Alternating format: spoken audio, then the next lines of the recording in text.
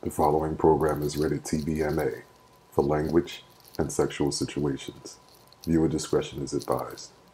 Joanna Briley isn't your typical comedienne. Since the 1990s, she's been one of the familiar faces we see every day as we begin our commute on the New York City subway, or every late night on our way home from the club. On this episode of The Cris David Show, Joanna not only shares why her day job keeps her material fresh, but how she's using her craft to empower aspiring comedians.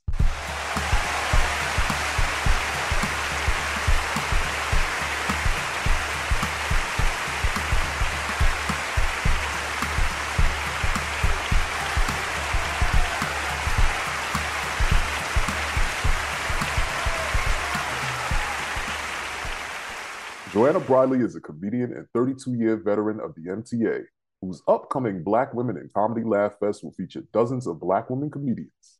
Here to give us more on her life, her comedy, and the Black Women in Comedy Laff Fest, let's give a warm Cris David Show welcome to Miss Joanna Briley. Hey, thank you. Joanna, thank you. welcome. Listen, I am so glad to have you. Thank and you. I said, and I'm going to tell you something, because we talked off camera, but I'm going to tell you something here and now. I said, I have to be nice to you because even though I'm nice to everybody who comes on, but I said, I don't need you reporting my ass for jumping turnstiles. That's you? I knew you. Turn around. Let me see the back of your head. Okay. Listen. Okay, look, all you got to do is look for the big light-skinned guy with the dreadlocks. Yes. Wow. Yes. Well, listen, there's a lot of them in New York City that are doing it. Matter of fact, they're not even jumping. They're going through the gate at this moment. Yeah, people are, since COVID, I really believe 2020, COVID emboldened people, and people don't care. They feel like the government didn't care about me, so I don't care about your finances with the MTA. And I don't say anything. I don't bother people. I still do my job, as far as giving directions, but I don't challenge people with that. I don't. Yeah, I'm not trying to get my ass whooped. Listen, and you're doing a job. That's the Yes. other thing. You have a job to do. And like I said, I gotta clap it up for that because 32 years, that's amazing. Yes. I've You know seen what I'm some saying? shit. Yeah, I've seen some. Listen, we want to talk Yeah. about that too. Yes. We're going to get into that, but I'm glad you were able, to be here because Joanna thought we were doing this in person, and I'm like, Yes, I nah, did. it's Zoom. Like, We doing Zoom, and when you did that sigh of relief, I felt that all the way over here across the Hudson.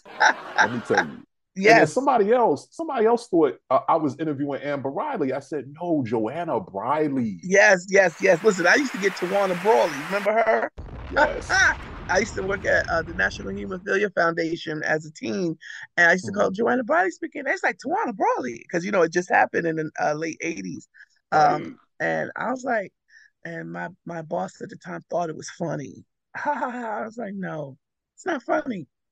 See, this is why I tell y'all got to open up your ears. I tell y'all all the time, listen, open up your ears. Yeah. Wow. And listen, kids, that's something for you all to Google after the show. We're Exactly not right. going to talk Yeah. about that because Yeah. that was a It hell of was a thing. interesting. That was before, like right now we have what we call social media where people just run with stories. Right. But that one, there was no real, like, how do you know it's the truth kind of thing? You had to either go with, we're gonna rock with this or we not, Right. with the story. Right. So that was wild. It was. That was intense. But I want to know about you, though. We want to talk about Okay. you today. Today, your day. Thank How'd you you. get started at MTA? Well, I grew up in Coney Island. Well, as a teen, I moved to Coney Shout out Island, to Coney and Island. All yes, right. Sea Park, 27th to Yes, Surf yes. Bud. And I loved it. I thought Coney Island was great, but the elders in the building, one of the elders in the building in the 80s, they didn't have uniforms.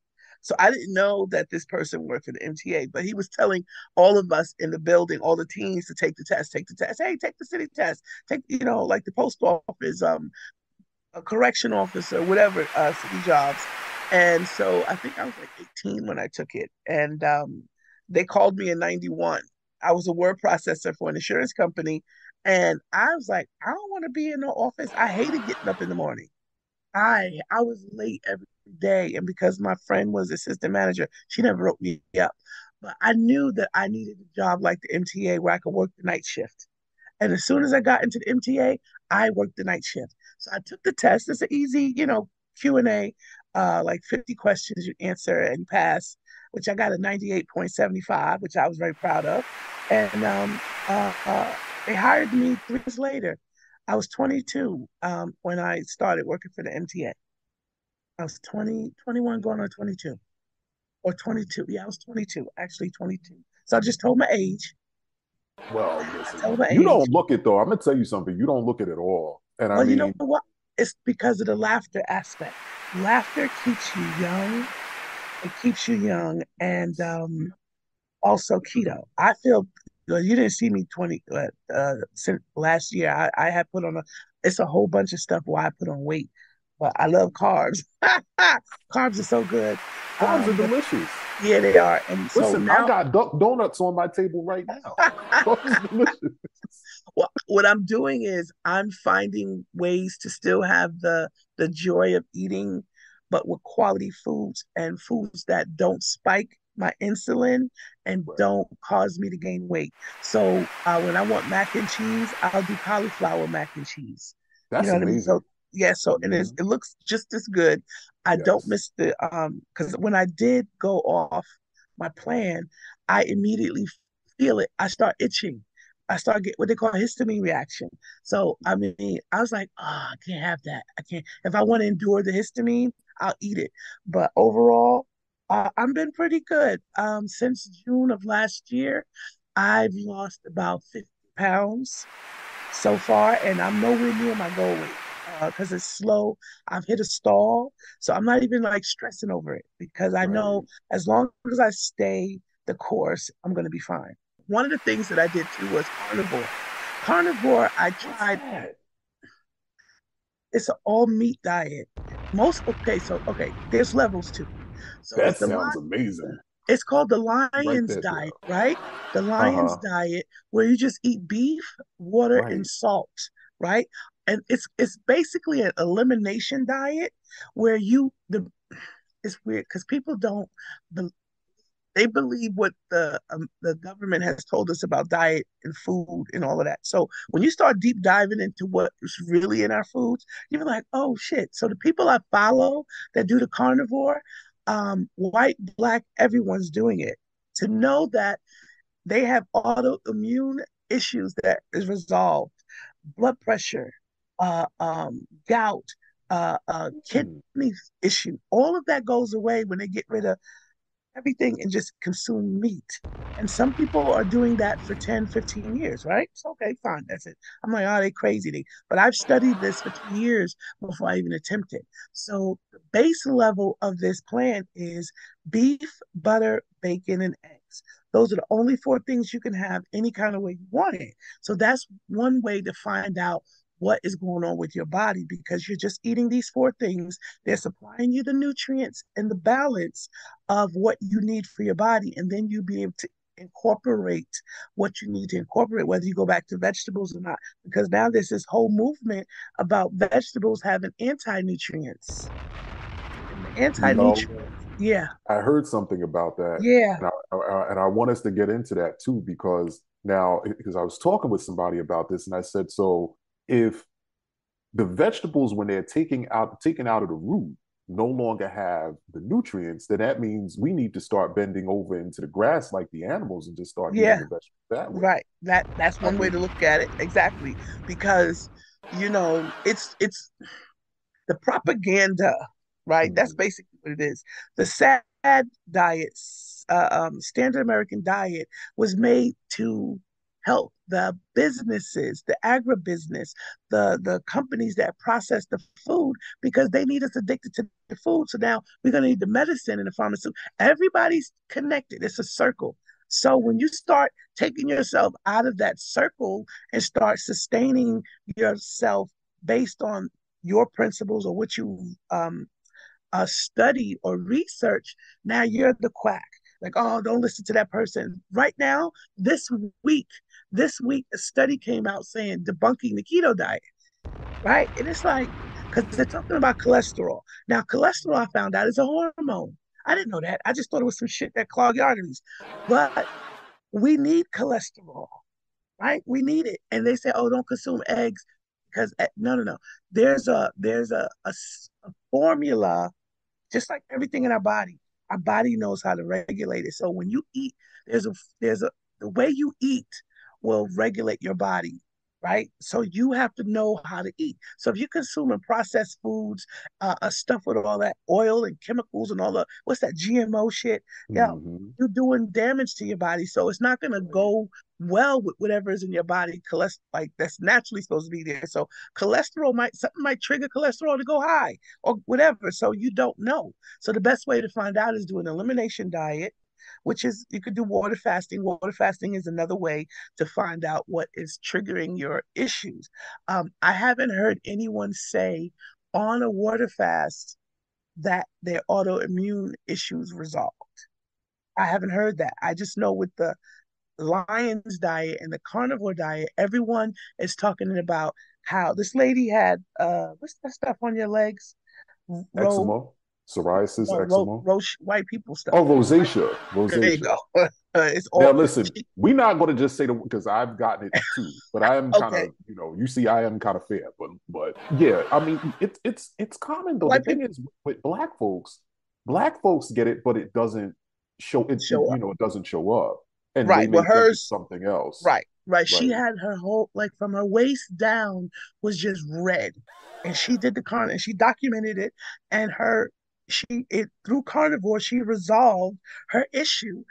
She had that, and she had psoriasis as well. So she cured herself through this diet, and she did her research as well. And there's a lot of carnivore coaches there, and I would be considered a ketovore, where I do keto. Most of it is carnivore, but I still add vegetables. I love broccoli, I love spinach. So those are the things that I eat. I Me try to get too. And organic. and oh my goodness, and greens and I have to have a salad every night, or Right. else Okay. I'm a Okay. raging bitch in the morning. So Really? I have Hmm. to have a salad every night. Do And you and what make I it yourself found is, or oh yeah, I make it myself. Yeah. okay? And what I found is that when I don't have one, like I said I'm a raging bitch, but at the same time, like I just feel off.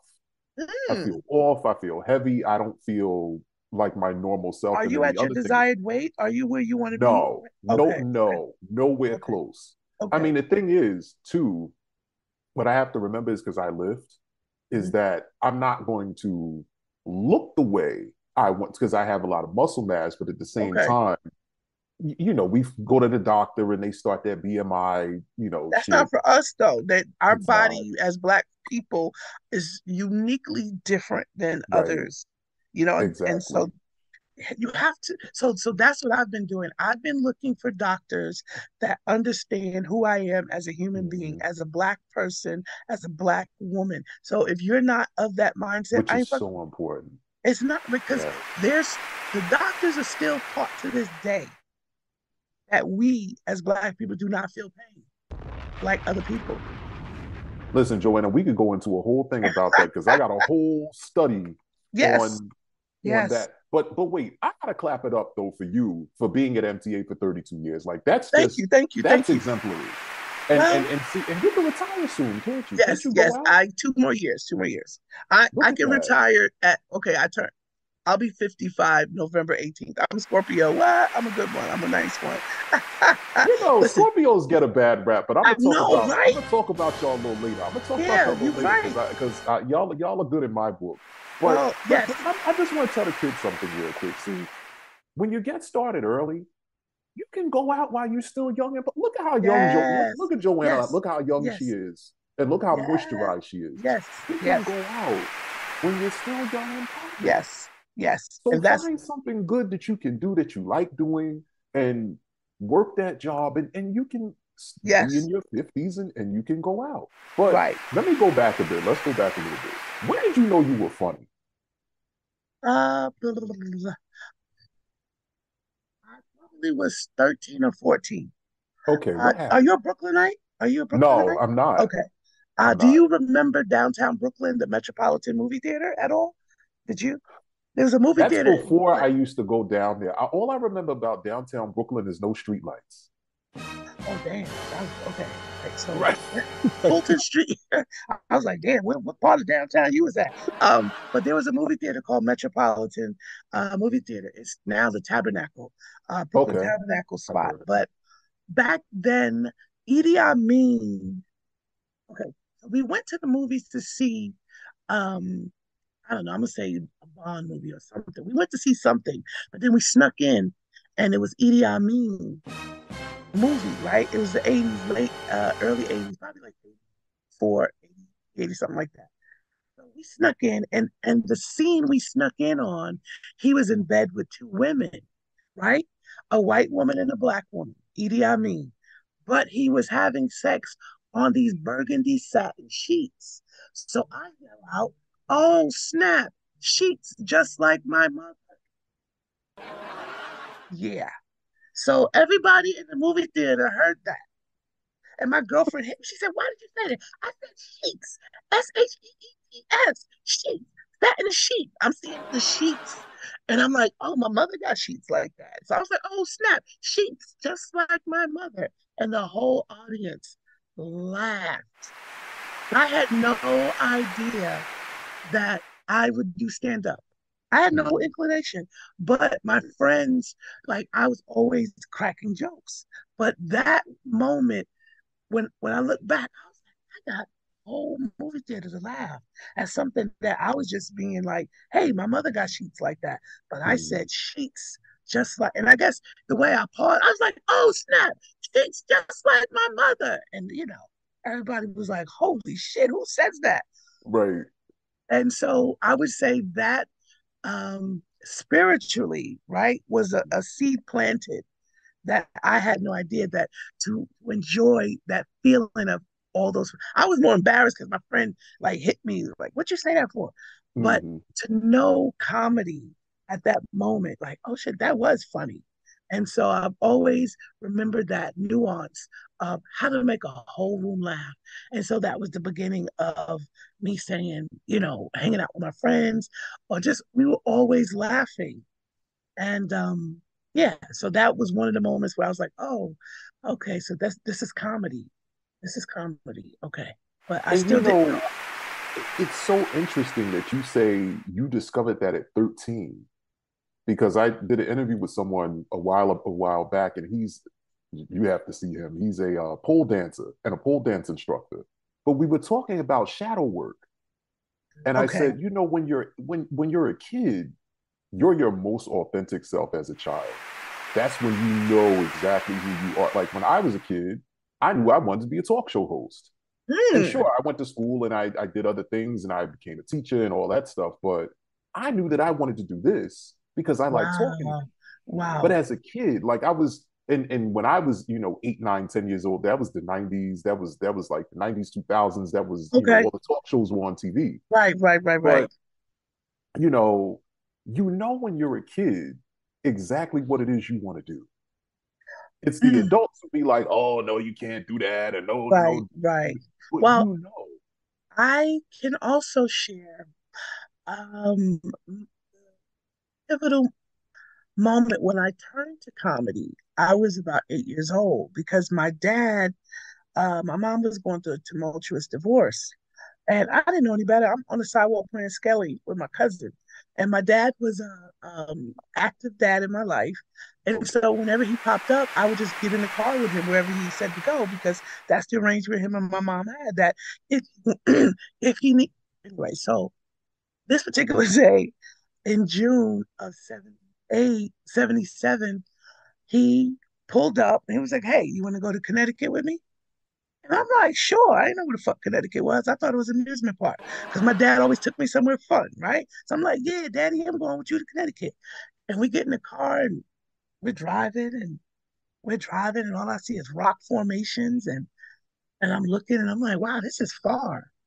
And mind you, he took me right off the street at Park Place in Franklin, and I had no clothes. So the first thing he did was take me to Bradley's to the store to get clothes. And all I saw was white people. I was like, this is Mayberry. Because Mayberry, you remember just a town. Everything looked like a small town vibe. And I just shut up because I didn't know what was happening. He didn't. My dad wasn't a talker either. My dad was quiet until he drank. So he was a weekend alcoholic. So Friday when he got off work, he downed a thing of gin, and then he was the most talkative.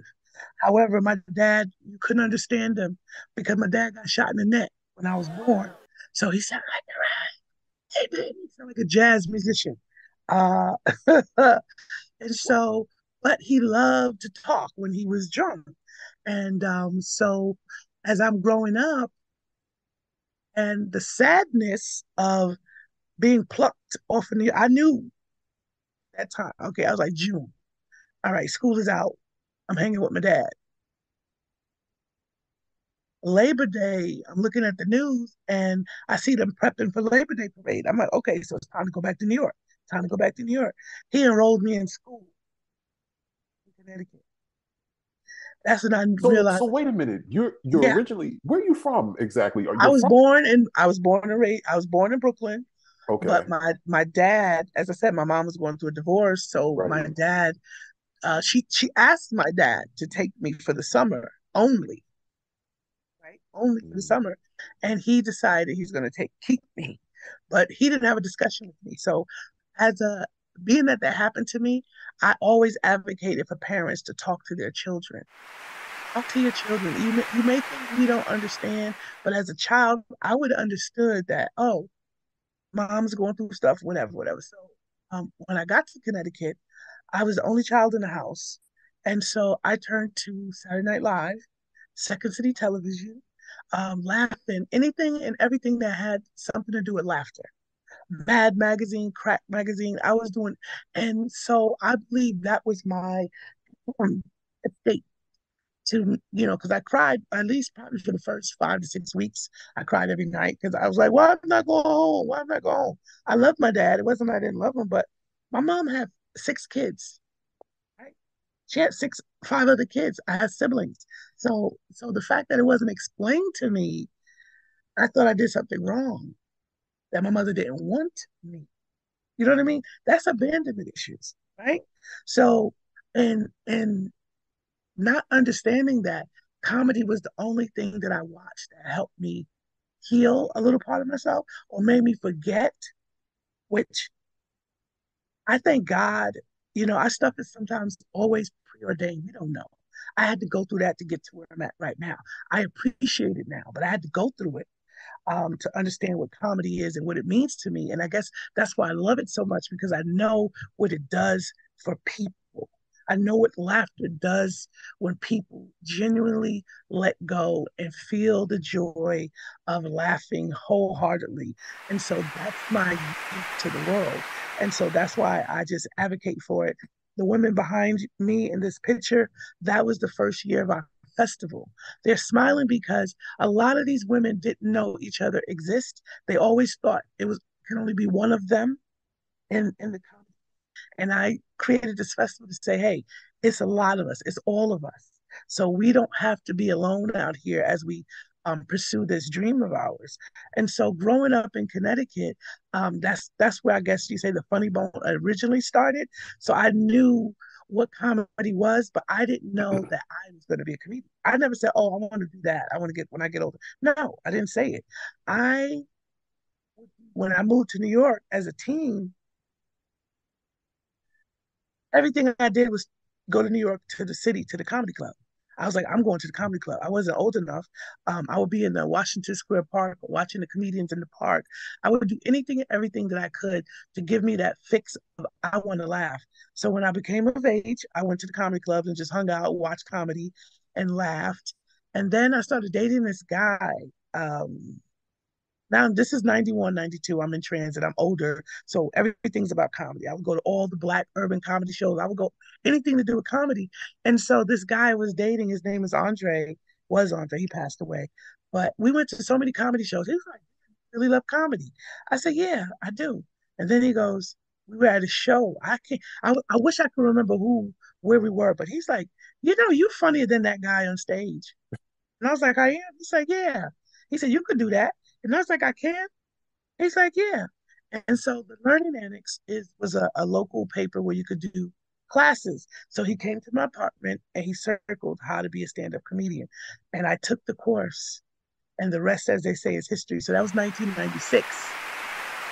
And I started doing stand-up. And God bless him and shout out to him. Yes. That's Yes. amazing. Yes. So we broke up shortly after.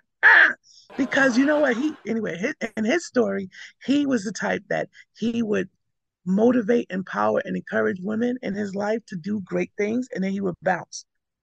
That's what he said is his Well, lot in life. listen, And so I had to, that was his right, purpose. right. And he also said, you're so smart. You should you should go to school. So I went to college. I got a degree. Um, so uh um and when we worked for transit, right? And so after like 20 years, 15 years of me doing comedy, I was searching for him because I wanted him to see my progress. Like, hey, you need to come to the show and see, I'm still doing it. But yeah, we got a chance to talk before he passed away. So yeah, it was just like that to me was like one of the biggest like joys of my life that I got to go on stage. I still was shy um as I was doing it. So that's another reason why I created the festival, because I didn't want women on this journey feeling alone, because I didn't know how to communicate to the other sister that I saw, a veteran or the one that was older than me in the game. How do I get her to be my friend and help me, be a mentor or help, with the buddy system? So I created something where it's like, um, I'm going to let you know that you could come to me. We can all support each other. So that's what you see behind us in And this that's what picture. it's all, listen, that's what it's all about. But I have to do this because you're from Brooklyn. I got to Yes. shout out Brooklyn. Yes. Okay. And I need Brooklyn to stand up. And matter of fact, Brooklyn just doesn't ever need to sit down because I have you Brooklyn folks on all the time. I love having Yes. Brooklyn folks on. Yes. And the other thing is, I got to shout, and you're a Scorpio. Yes. 11/18. 11/8. I think that's Whoopi Goldberg's birthday also. I No, think it she's a is. 13. No, she's a Oh, she's 13. the 13th. She's a Okay. 13. Yeah, yeah, I But know that. Scorpios get a bad rap. But the thing is, y'all are naturally funny. And Thank I you. adore I Scorpios. My I grandmother agree. was a Scorpio. My Wow. mother is like kind of on the cusp. My mother Wow. is. A My Libra or homegirl Libra Sydney. Scorpio? My mother's a Libra Scorpio. Yeah. Okay. Yeah. My homegirl Sydney, she's 11/10, I think. And then Okay. I have a Scorpio moon. I'm a Capricorn, Wow. You do but I have a charts? Scorpio moon. You do I charts? I dabble, but I Okay. just, I don't know. It gets a little tricky because you have to know your exact birth Right. time, and you have to Hmm. know the place, and I could do a person's chart, but if they don't know their birth time, then I mean, Yeah. I'm I was kind of more SOL. 109 at night, and that's why my mom said she used to have to spank me as a kid because I never went to sleep. I would be up What? watching the bouncing ball on Channel 13 because yeah, I did. I was like watching any and everything because there was something about being up at night that just brought me But joy. that's the Scorpio thing, though, Oh, because okay. I didn't all know of that. those people I've named be up late. Like my grandmother, I used to be up late with her till she would come in from bingo. Let me tell you, she'd come in from bingo around like 1 in the morning, and I'd be up late with her watching TV, watching stuff I had no business watching, and drinking coffee with her. She'd be up till What? like 6 in the morning. Then she'd go to sleep, then wake up and make coffee again and be frying bacon. Wow. The lady Wow. was like this tall and like all Wow. of like 80 pounds, like seriously. Wow. But That's she was a cool. Scorpio, and I used to be up with her, and Wow. like I So said, maybe I'm a you're right. Scorpio Yeah. moon with it, Yes. and I'm a Capricorn, so like I'm the whole Okay. devil. But I'm fun. Like I'm a fun Right. guy. I'm a fun adventure. I do hold grudges sometimes, and they know that I do. But and my friends when I was growing up, my friends Dante and Khalil, they were both Scorpio. Oh, Like I think they were the wow. So same you were day. surrounded. You were And we surrounded. used to stay in Joanna, listen, we used to stay in some comedic trouble. So, but here's the thing though, we have a lot of fun on my show, and I want to have fun with you because you're the one funny sister. Yes. You are Amen. the one funny sister. Okay. Okay. I want to know though. Tell me about the wildest date that you've ever been on. The wildest date? Yes, with a guy. Wildest date. Hmm. Well, I don't know if I don't know. Fucking in the car, people do that. Like that's not wild to me, because it's like I don't know. I don't think it was wild, but I'm gonna tell you something I did that I feel like was crazy. Okay. I I meet customers all the time, right? Mhm. In the job. And I Right. had this ritual or this rule that I won't fuck them, right? I won't, yeah, fuck, because that's what it was. I won't That's fuck fine. them till I know I'm leaving that location. Because if you are familiar with the system, you may not see that person again. But Hmm. a lot of times you will see the same person at the station every day because we pick locations based on convenience, timing, or whatever. So this particular station, this was way back when MetroCard just started. So it was like 92, 93, something like that. So I'm at Essex Street on the J. And this guy used to come and he flirting. So I'm doing I knew I was leaving. Just say I was leaving Yeah. Sunday, right? So this previous weekend, he came over, he cooked me dinner, we fucked. He cooked me dinner. All right. In my Park Slope apartment, I had a fireplace. Like we did the whole romantic shit. It was amazing. I got a picture of him, right? Washing dishes. I snapped it while he was, washing dishes. And I'm like, oh, this is nice. And so that Sunday, I was supposed to leave and never go back to that location. I was gonna still see him once I left. I get to work, they cancel. It's like, oh, you got to stay here a couple of more weeks. And so he's all googly eyeing me. And I'm like, I'm a thought. I don't want nobody to know I was fucking you. Get the fuck out of here. So I was like, scram, scram. Like you telling on me, like, he's standing here just, hey. I was like, guy, come on, get away from me. I really, and I was trying, like, I don't know. I just felt like I can't do that at your job, right? I can't come to Yeah. your job. So why are you standing outside this booth, googly eyeing me? I know we had a good time. Like, you know what I mean? I feel bad now because I was like, what if that was the motherfucker that got away? You know what I'm saying? He treated me, it wasn't like he treated me bad. I Mm. just was um what's that word? Church girl. Didn't want nobody I did something naughty. You know what I mean? So I was trying Okay. to uphold this image, but I'm at work. I'm Right. like, I don't want nobody to know I did something with you. Like, dude, whatever. So he never came back. And then so I didn't know any better because I was young, right? Yeah. So as I got like in my 30s and I started going through my pictures and I saw the picture, I was like, yo, I fucked up. I said I Mm. didn't have the maturity to know that this guy really liked me. You know He what I'm could have saying? been He the could have, one. yeah, he could have been the one because I haven't had the one or the two since. So I'm like, what if that? So I was like, should I go on TikTok and do the whole story and see if anybody could find him or whatever for me? And I was like, nah, I don't do that. I'm not gonna do it Nah, because the picture that gotta let that go. You might have to just let that go. You had yeah, that yeah, yeah. But moment, I just think that's you but know. so that's the wildest thing because then after that, I never allowed myself to get like Mm. attached or interested in anybody that come up to the booth. I don't say shit to nobody. I don't say Now, anything because yeah. I saw you on Vice. You on that Viceland show, that Sex Before the Internet show. Yes. And shout out Yes. to Vice because let me tell you Yes. something. That channel is like a whole like less black version of me. Yes. Okay. But I want to know this though. What do you remember about the days before the internet, just like overall? Well, Because there I was remember. a time, kids, before the internet. Just saying. Say it again. I said there was a time before the internet. I'm Oh telling yeah, you oh know the yeah. audience. Before the Yeah. internet, well, what I like for me to meet people, I was doing that Kiss FM hotline. I don't know if you remember that, the hotline for Kiss FM. So I was meeting people that way, and that was kind of cool. It was I never deemed it like unsafe, but I did that a few times. Um, I think that was it. Or just go to the club. I was going to the club a lot. Shadow, shout out to the Shadow. Shout out to the And shadow. wait, Bentleys. You ever went Now to Bentleys? I didn't experience Bentleys, but I have Okay. experienced the shadow. I did. Yes. And And I've so, experienced the boat rides. right, yeah. And So I don't think that's I'll ever that do was that how again. But that's how we were getting out and navigating and right. interacting with people. But like I said, I grew up in Coney Island, and to me, our community, we had people was jamming outside in Kaiser Park or 288 Park, so we always had something to do.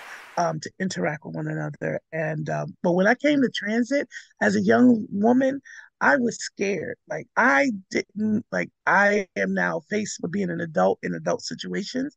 So I just kept myself chaste, if you will, until I met, that guy, and I was like, okay, I'm gonna do this, and what to get let my freak flag fly, but nobody got Hmm. to know about it. Right? That was Right. out. That's basically what I was trying to do. But yeah, so before the internet, I think we had a lot more freedom. A lot more freedom to just interact and communicate with people. And you couldn't, like, if you had a beeper, that was another thing. If people had beepers, I had a um, beeper yeah, when I was a kid, but I yeah, I had a was beeper. resistant. I was Yeah. resistant to it because, I didn't want to get a cell phone until I didn't get a cell phone until 99 because I was just so resistant to following the people, being part of the horde of people but now we can't leave without our phone. We can't. This guy dropped his phone. I work at an elevated station. Okay. But he dropped his phone down into an area that's locked and we don't know who owns it, right? Like it's closed off or whatever. So he has iPhone, so of course it pinged down there. So I want to find out today if if they were able to locate it and get it for him. Yeah. But yeah, like this beholden to this phone stuff, it really bothers me because the industry charging us all this money for a phone. You know what I mean? It's like, wow, they really, in the internet, like everything now is costing us so much more money than when we didn't have the internet, right? We just had my bell, the telephone, and it's like, and remember we got a two-way caller? Yo, that was the shit. We had to do star 69. Do you remember when phones started being touch tone and you had to Yes, pay for touch yes, tone phones? yes, Yeah. yes, yes, yes. Yeah. They find a way to charge us for everything. Everything. And why is it Everything. that every bill in New York City has an MTA surcharge? Huh? Where that money going to, MTA? Where is it going to, MTA? The light bill, right? Has it? I have Gas no bill, idea. Uber, No has idea. it? So how are Hmm. they, all right, edit that part. No, I'm just kidding. Where I live, I get all of these surcharges on my cable bill. It's called like a broadcast retransmission fee or something Yeah, like yeah, that. yeah, yeah. And the Some cable bullshit. bill is high. Like why Yeah, why is it that cable is the highest bill that I pay? yeah, I mean, other than, whatever house yeah, note or whatever like that, but right. cable is the highest bill. My They're gas and able, electric don't go over like, $80. right. Well, Water bill doesn't go over that, but the cable is just so high. the government, every business entity pays those congressmen, senators in the back pocket or whatever to allow them to regulate or deregulate how they want to do it. Because there's no way. Like T-Mobile just merged with Sprint. Like now it's going to be superpower. Like it's like, how is it possible? If y'all merged, and shit should be cheaper, right? Like what? Y'all reducing y'all They need to workload. get their superpowers together because, again, where I live, it's a dead zone. So I'm always on my Wi Fi. There's this thing that we're dealing with, especially in our Black and Brown communities, and it's called the digital divide.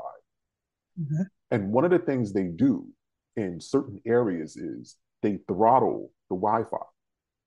So you go to, I'll just say it, a white area, a suburb with a higher socioeconomic, status and a higher, median income, and you can download stuff all day. You can upload, download, you never get cut off. But when you go to certain areas that are, black and brown, you have issues. Your internet cuts off, Why? and it's Why not do we? fair. Right. It's not. It's not. It's It's not. not fair. And you're right. You're right. That's true. You That is know. true. I only have internet. I haven't watched TV in about 7 years, maybe eight. But here's the thing, though. You talk about an era when we didn't have these phones, we didn't have, all these different devices and everything. What was stand up like back then? Back when you started? When I started, I was bad. I didn't, there's a rhythm. There's Really? a rhythm to stand up. There's a cadence. You have to know who you are on stage so you can be able to present yourself properly to the audience. So you have to know what you're talking about. You have to share instead of sell. Because in the beginning, I was selling these jokes. I was like, oh, I got to get these jokes. One of my, okay, I'm going to tell you one of my jokes.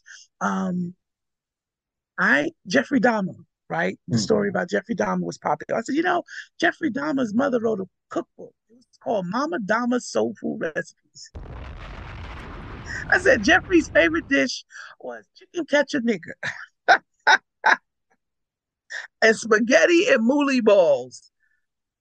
And oh, it was awful. It was awful. People was like, people groaned. Some people laughed, but it was like to me that was I'm being clever. I'm being funny, but it was basic. It was a basic joke.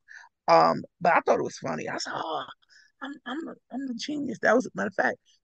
My first time on stage is March of 1996. I know it was in the 20s, somewhere in the 20s. Um, Hmm. so that was my first time, but I I am a huge Billy Crystal fan. So if you know anything about Billy Crystal, he does montages. So I Yes. wrote a montage, and the beginning is like, you know what? I ran into my cousin Vinny. He told me that my aunt, Dolores Claiborne, has become a menace to society. So I started made a story with all the movies in the 90, 96, 95, 96. I said, yeah, there was a single white female and da da da da. And that Yeah. was like a highlight of my life because I did, I pay homage to Billy Crystal, and it worked. The audience loved it. I haven't done it since. It's written somewhere in one of my notebooks, but that was one of the highlights of doing my first time doing stand up. But as I took the workshops and as I performed, you just have to believe in yourself, and um, you can't seek validation from the audience.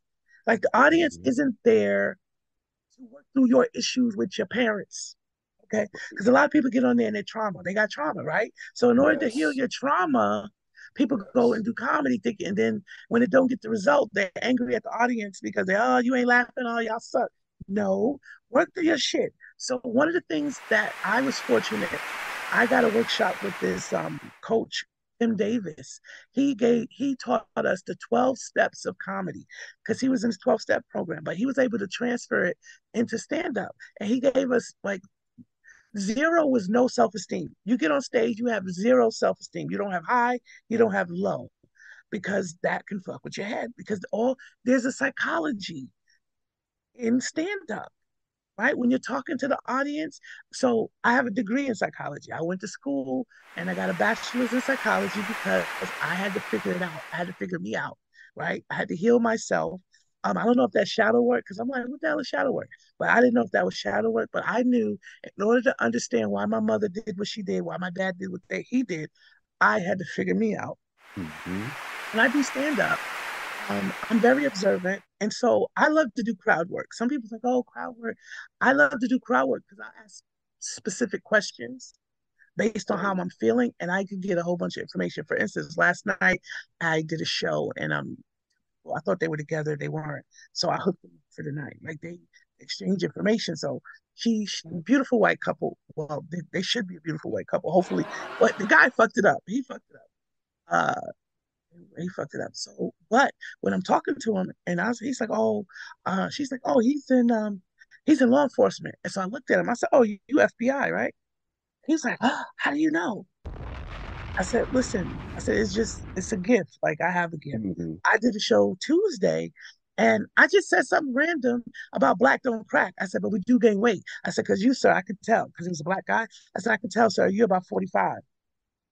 And the girl, she was a comedian, she said, how did you know my friend was 45? I said, I didn't. I said, but I know I have a gift. And Yes. I have never, like, I don't like focus on it, but I know that I do. If I were to, I guess, train, I'd Hmm. better, but I just love interacting with people, get like ask just random questions. But when I do that, I get so much information and insight that they Yes. don't even realize it. And I just make, if you ever see me on stage, I'm having a good time. I'm Hmm. having a good time. You're Yeah. having a good time. And everybody's leaving with, knowing that they had a good time Let because me they tell saw you, me. I've been watching your videos for like the past couple days, and your videos have turned into like my little quick pick me ups because Aw. they're clips. They're clips. Like I don't have like a full like Right, right, hour right, long right, right. thing. but they're like quick pick me ups because you know how to get right to the point with the Yes. joke, Yes. and Thank and you. and, and you are the punchline. You know what I'm Right. saying? Right. And you know Thank you. how to get Thank you. and I like when I don't have to think in order to laugh. That's the And important that, thing. yeah, that's the so there's this there's arguments in stand up. That's what I said. I love crowd work. I love talking to the audience, getting information, and creating right then and there. Because the magic is, how do I make something right now funny in front of these people, right? Yes. And to me, that's a skill set that you just naturally born with. So I love to do that. And so um, there's comics that stick to their script. If Okay, so one of the things is, as Tim taught us in the 12 steps, if you're in a show and the waitress drops a glass and you keep doing your set, you're a bad comedian, he says, because you're supposed to acknowledge that she dropped that glass. You're supposed to say something to, what's going on. You got to stay present in the room. And it's all about being aware. You Exactly, have to be exactly, aware. You have to have exactly. an awareness. And that's the thing I mention all the time is I pay attention to everything. I'm Right, noticing right, everything. Like when you right. came on, I noticed that picture because that picture's on the website.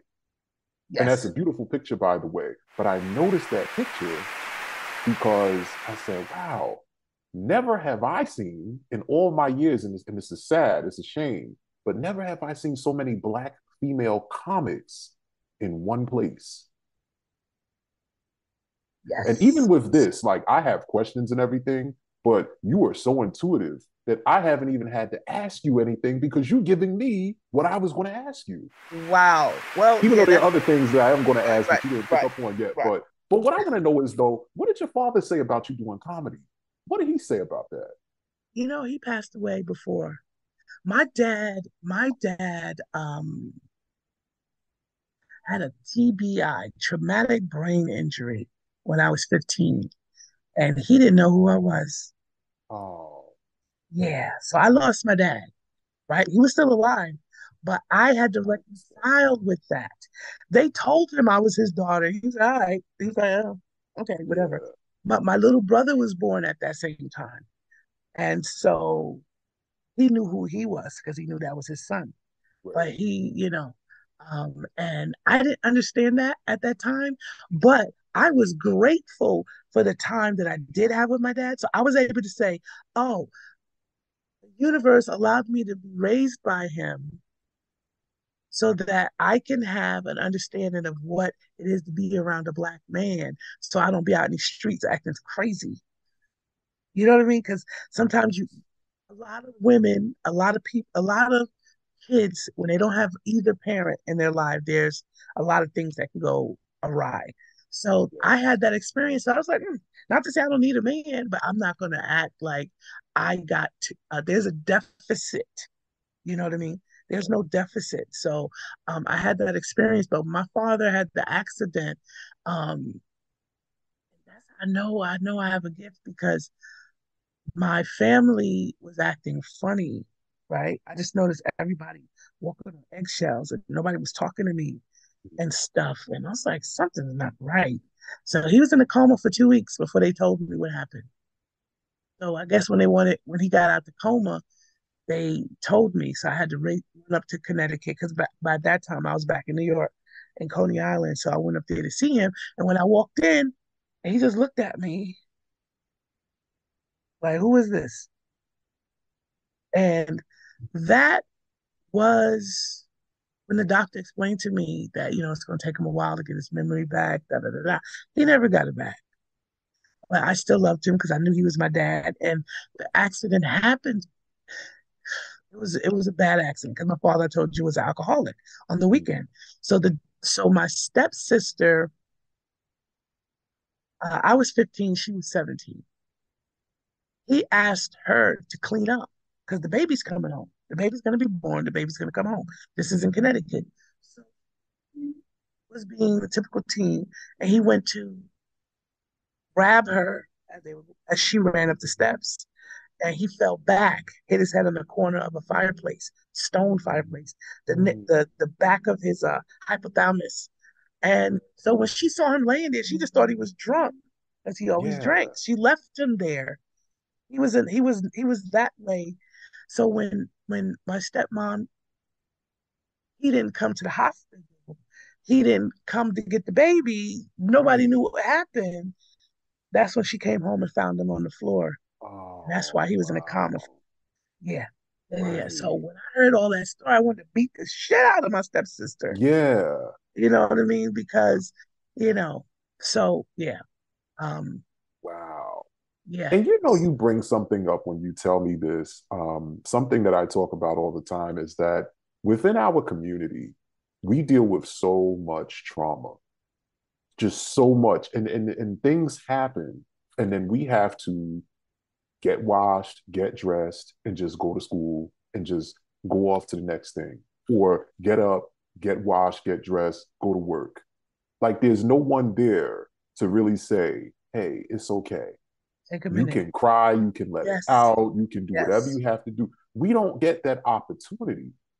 And it's so easy for others to just Exactly. come in and say, oh, well, why didn't you do this or why didn't you do that?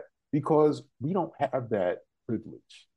But, we talk about just overcoming things. And I know you said when you first started, you were bad, Mm, but now you're selling out the shows, yes. because Joke Yes. Sisters sold out in Boston, Yes. you know? And Baltimore, not Baltimore, Silver Spring, Maryland, and Okay. DC. So now we're All going sold in out. New York, in New York, Okay. always in New York. And now we're going to Philly and then Virginia. I Right. said I was gonna chill because the festival's in June. I was like, why the hell would you start a mini tour and you got a whole festival coming up? Why would you do that to yourself? And that's Because you love it. That's yeah, why. yeah, yeah, Because yeah, you yeah. love it. And now, Yes, in New York is March 27th, right? yes, at the So Grizzly Pear. at the Grizzly Pear, I'm Right. going to put all that information up. Right. It's um a new comedy club that opened up right not too far from where Caroline's used to be, because Caroline's closed. Right. I was Right. there for New Year's Eve when she closed. And so Grizzly Pears is making noise. It's a nice club. It's really nice inside. The food is good. So I'm there on March 27th. Joke Sisters, and I diversified this show. Okay. There's white women, Spanish women, black women, Mhm. and this time around because listen, Black History Month is going to be black. Sorry, it's going to be black. And so, But it's Women's History Month this month, right, so that's why let's it's celebrate diverse. Right, all that's why women. it's diverse. Right. Right, it's all And women. listen, everybody, y'all still have time to get those Yes, tickets yes, you before they sell do. out. I'm Yes, going to yes. put all the information up, so Thank don't you. worry. Thank you. Thank you. Everything's going to go up. But I'm curious though, and this is see that now. This is where I start to get a little messy. I start Okay, asking questions. sure. How do the shows work? Do they pay you all up front, or do you get a portion of the house like the musicians? Yes, all the money. This is my show, my production. I Okay, get all the money from the door. So then from the door, nice. I pay all the comedians. Okay, That's nice, the formula that nice. most New York comedy clubs do. Or I Okay. could do something and find a place, rent it out, like pay up front a rental fee, Mhm. and then charge whatever I want, and still pay the comedians, but make Right. more money. I guess I don't Awesome. know. Yeah, I'm happy. Yeah, I'm happy with the setup right now. I know when I retire, it's going to be a whole lot different. My goal has been to open up my own club. I used to And you're going manage. to have that. Let me tell you something. Thank You're you. going to Thank you. manifest that, Yes, yes, and, yes, and yes. you're going to have that. And when you open that club up, you're going to come back on the show because by then this is going to Yes. be, on TV, Oh, TV. the show. Yes, the Okay. show. Yes. So let me tell you, and I'm going to come and I'm going to be there and I'm going to eat. I'm Thank breaking you. all of Thank you. all the different diets. All the I'm breaking things. those. I'm All the breaking all those. things. That's what we're Okay. trying to do. Like Angela Bassett, all the things. She's doing all the Yes. things, getting all the things. I'm so happy that she's getting her flowers. Shirley Ralph, Wow. I feel like the renaissance of Black women has is like right now, last 4 to 5 months, it's been a resurgence. But Trevor Noah said it before he left. Like, if y'all want to know what's going on in society, talk to Black women. Y'all need to start checking on That's Black why women. I'm doing this show. Yes, I'm yes, talking really. to Black women because I'm gonna tell Wow. you something, Joanna. I have a duty, and my duty is to uplift. and Wow. inform, but Right. also uplift. And I've seen so many shows on YouTube, so many podcasts where these black men are sitting around bashing black women. And I'm not doing that. I don't do it in real life, and I'm not doing it on here. Yeah, And I I tend have a duty as a black man. I have a duty and a responsibility to uplift and inform. And that is what I'm going to do. Period. So if anybody has a problem with it, you're fucking well. You want to see foolishness, then you know where to go. It's not going to be here. I don't engage in that kind of debates because it's mute. It's moot. Like It you have your is. opinion, especially with the keyboard warriors. I did a podcast with a comedian not too long ago. It's called "We Are Done Here," and I talk about Oh, with Mika. I love right, Mika. Mika, Yes. right, Mika, Yes. and it had talk about Yes. my heterotopic pregnancy scare, and she did a clip of me talking about how happy I am I don't have any children, and somebody in the comments like, "Oh, she looks so sad. Oh, she's so sad. She don't," and I'm like, "Damn." So what all that taught me was when you go to YouTube, mind your business. If you're not gonna put a heart emoji, a thumb up, don't comment on what you perceive it to be because it's not real. Because I was on in that seat, and I was like, no, that's not what I was feeling. So why would you say that? So I said, oh, it's a perception that people have. They try to, the pseudo psychology. I said, but no. I said, well, you sure it wasn't because I worked 16 hours and didn't get any sleep? That's why I look tired. Like maybe that's why I look like that. It wasn't that I was sad I don't have any kids. But yeah, it was just weird that like No, that's people, projection. They're sad because they don't have any kids. yeah, Or yeah, they're this sad guy, because they have kids and they don't like those little bastards. That's what that is. yeah, that's another thing. Cause I was like, a lot of women that I've met, you don't have any kids? No. So, oh, you're so lucky. And I was like, I have a choice. You had a choice.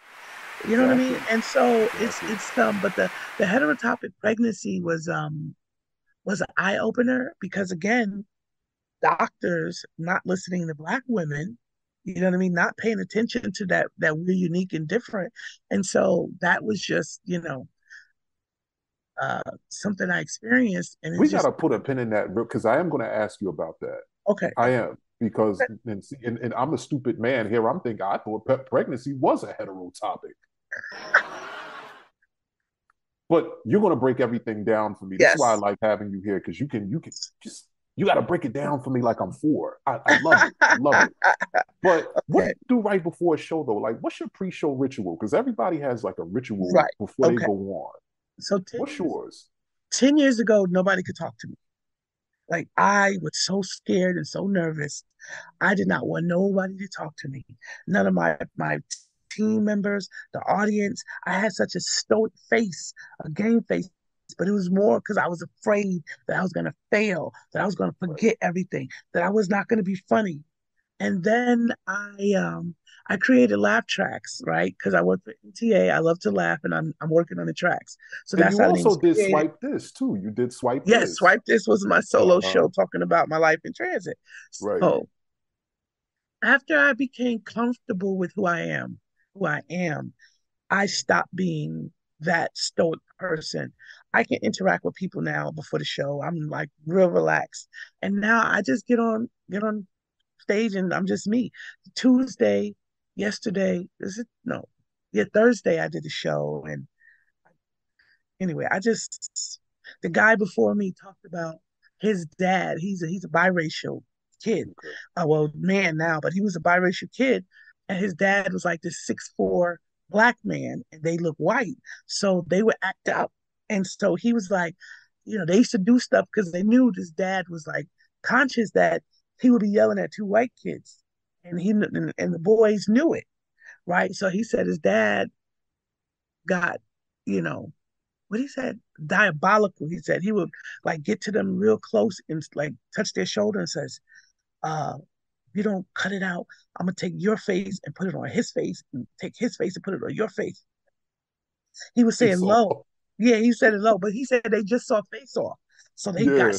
got in line. So I thought that was funny. So that helped me when I came up on stage to talk about my dad because I didn't listen. Most of the time, I don't know what I'm gonna talk about, so that's why I like to listen to what's going on in the room. So when he Hmm. brought up his dad, I brought up my dad. I said, yeah, I said I was my dad wing woman, which I was at 8 years old because he was a single father, and women love single fathers. So in Connecticut, white women, black, it didn't matter. They said, "Oh, that's your daughter." So that's what I said. That was his wing woman, and so that is what I love about where I'm at now as a comic. Like I don't, I'm still nervous. Like I get that butterfly feeling, but once I hit the stage, it's like I'm home. I'm home, and I can say anything and Now, are everything. those coming back though? Those shows, because I know you had the one woman show, and then you had the group of other transit workers, which you are. Are those coming back? Well, no, my team disbanded. COVID Okay, really put a damper. Everybody started taking stock in their lives, you know. Um, Even me, I was like, what am I gonna do? Like, okay, so yeah, there's some more trauma, but there's like I always look for the lesson and the blessing, right? So in 1998, I met my fiance and we were dating and we decided to move in together. And I was in college, I was working nights, and I was pursuing stand up. And he is Nigerian. And he was like, hey, I don't see you. I don't see you. How are we going to get to know each other? Blah, blah, blah. You out in the club, you working, da, da, da. I don't get to see you. I quit comedy. I stopped comedy. I stopped comedy for 2.5 years. So I wasn't happy. That's when the heterotopic pregnancy happened, all of that stuff. right. So within that time frame, I wasn't happy, but I'm trying to do the right thing. 9/11 happened. I walked in the door because I'm working nights. How should I put it? It was an ominous day. I was driving home. I kept hearing fires, but I didn't know what was going on. I didn't hear nothing on the news. I was listening to my Right. CD or whatever, shopping. Nobody saying anything. I get into the apartment and the TV. It's like we had a big screen TV, um, um, and it said it was a screen of the World Trade. I dropped the bags and I just bust out tears because the company that I worked with before, MTA, was on the 100th floor of the World Trade. So now my Mhm. people that I used to work with is in the building. So I'm like, what's going on? So he's hugging me, consoling me. And that's when the second building collapsed. And or you saw people out like standing there about to jump or whatever. And so I see all of this and I just pull away from him, Chris, and I say, I'm leaving you. And he's like, well, what are you talking about? I said, I'm leaving you. And he didn't, and then we jumped in my car because my cousin still worked at the company. So I was going to find her. I don't know how the hell I was going to find her, but I went to go find her. And I moved out the next month. Right? I found an apartment. I moved the fuck out because what I realized, all those people died not fulfilling their dreams, right? They all had dreams, and comedy was my dream, and I was not living it. I said, I'm going to honor those people that died. I'm going to pursue comedy. So I moved out and I asked the universe, this is like, okay, so manifestation is real. I said to It people, is. I said, I'm looking for an apartment. I'm only want to pay 500, gas and electric included. This is 2001. And it's like, oh, you crazy. You ain't gonna find that. In Canarsie, I found a full basement, 550 gas and electric included, with a driveway for my car. So that happened. And It so I finished works. school. It Yes. works. Yes. It Well, I does. have to always remember that is there because you get so caught up in the 3D, as they say, that you forget. So I graduated in 2002, May of 2002, and June I went back to the comedy club. And as they say, the rest is history. So I started all over again. And it's one of the most pivotal moments in my life that I chose. I chose me, right? I chose me. So I consciously make an effort to honor those moments in my life when I'm like, Joe, you have to do the right thing. The right thing is your happiness. And right now this guy isn't it. Yeah. after I left him, after I started back doing comedy, he came to a comedy show, right? What did Because he right, say? you are funny, and I wanted to just punch him in the throat because what I was hoping is while we were dating and moving in together, get married, that I could leave transit and pursue because I had agents and managers like, yo, you funny, you got the goods, and so that's why, okay, so that happened, right? I stopped comedy for 2.5 years. So do you know I never dated? I never dated again. Like I had like Since flings or whatever. 2001? Right. I didn't do it because Wow. I did not want any man telling me I can't do my comedy. You know what I mean? Because I Yes. felt like I had to make a choice. They were going to make me choose comedy or them. And I was Right. like, I'm not choosing no more. I want comedy. Comedy sustains me. Comedy gives me life. And so I was dating this guy or going out with this guy, and we just had a conversation. And I told him the same story about my ex or whatever. He's like, but I've been to the show. You man funny. He said, yo, I would have definitely supported you. Then it clicked. I was like, oh shit, not all men. And like I said, even with the guy in the token booth, like I was all or nothing. Like I didn't understand there was gradations Yes. of things. Like I was just like, okay, uh, what should they say? If somebody tell you something, just like I'm gonna not do it because I don't need to experience it because you already told Yeah. me. Like in comedy, when I started in '96, there was a couple, right? They were in love. Oh, they were in love. And I was like, oh, I want that. And then they broke up and they were vicious on stage. They shared all their tidbits and Wait a just, minute. They were a comic couple? yes, They, yes, they were a comic couple that was oh, in I know that love. was. Oh, I know that was Right. something. So I said, oh Ooh, shit. So I never dated a comedian. I was like, I yeah. gotta I learned from watching other people and I never dated a comedian. I never allowed myself to date a comedian. I never dated another customer because I was like, I don't need the headache. I don't well so but like I have to right now I'm in a good space in my life where I could like, Joe, you could let your hair down a little bit. Like you could relax. You know what I'm saying? So um I am doing that, right? But just knowing that I'm happy. I'm like, that was the direction I had to go because discipline, right? Yes. Discipline, Yes. you have to learn discipline and the spirit of discernment. So now I'm able to hear what a man is not saying to me, which is just as important as what they do Absolutely. say. And so, And yeah, absolutely. right, so that's Absolutely. where I'm at right now. I'm Yeah. I'm in a And place and where and you know, and in everything you said, the lesson that I'm picking up is what's for you is for you. Who's for amen, you is for you. exactly, People, places, and things. If it's meant for you to have and it's meant for you to experience, you will. and that's And where it I'm at. also goes into the power of flow. I don't know if you've ever read that book or heard of that theory, the power of flow. It's in the same vein of law of attraction, and Yes, yes, yes, yes. right, yeah, yeah, Power of flow is a little more, I think, on because me and you, we're on a wavelength today.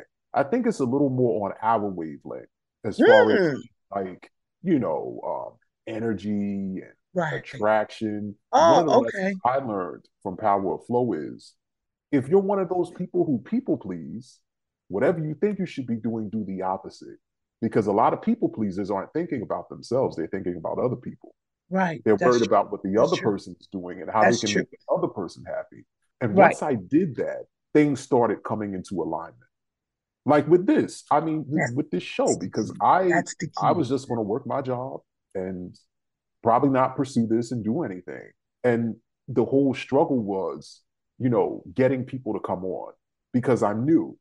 So it Right. wasn't that I had a bad product because my product is good. It looks good. Hmm. It sounds good. Everything is on point. But it was, well, who are you? You're new. And that's why I'm so grateful for you for coming on because you came on sight unseen. Like that's a big deal for me. There's shows out, there's shows, but sight unseen you came on. And the fact that you took your time out, you sacrificed your beauty rest for my foolishness, okay? Because We about to get more foolish. Don't worry. We about to Okay, get a all little right. more foolish.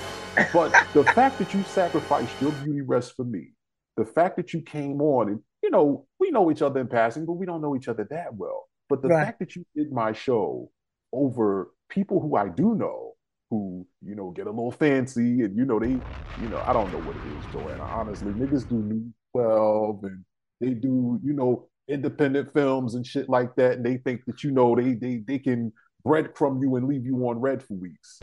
But I'll just say this. Wow. I'll just say this, and I'm gonna move on to the next thing. I've been getting emails, and people have been interested. The people who have seen some of this stuff, and I'm just gonna say, those calls come in. Don't call me talking about can I be on your show because I gave you the opportunity. Yes. Yes. I Isn't gave that you the something? opportunity, Yeah. Yeah. Yeah. Yeah. Yeah. but I That appreciate is, you. thank you. Thank you. Did I just shrink? How did I get down? I, Okay. I, I think I did. Okay. There. okay. Bam. Listen, But and yes. whatever you do over there, I can fix. So don't worry about it. I can Oh, fix it. okay. All right. Okay. Cool. Cool. Don't Cool. worry about it. But yeah, I am, how should I put it? I'm flowing with these things because listen, I got in at about 8:30. I said, let me just text him and say I can't do it. I said, no, Joe, keep your word. Girl, this is the year. Keep Yes. your word. You know what I mean? Yeah. Keep your word because one of my good friends who's doing the show with me in Philly, I heard her, right? She had a show pre-COVID. I was supposed to be on the show, but I worked so much overtime that I crashed and I missed her show. And it hurt her. So every now and then, she brings it up. And so I know that hurt her, right? I was like, damn.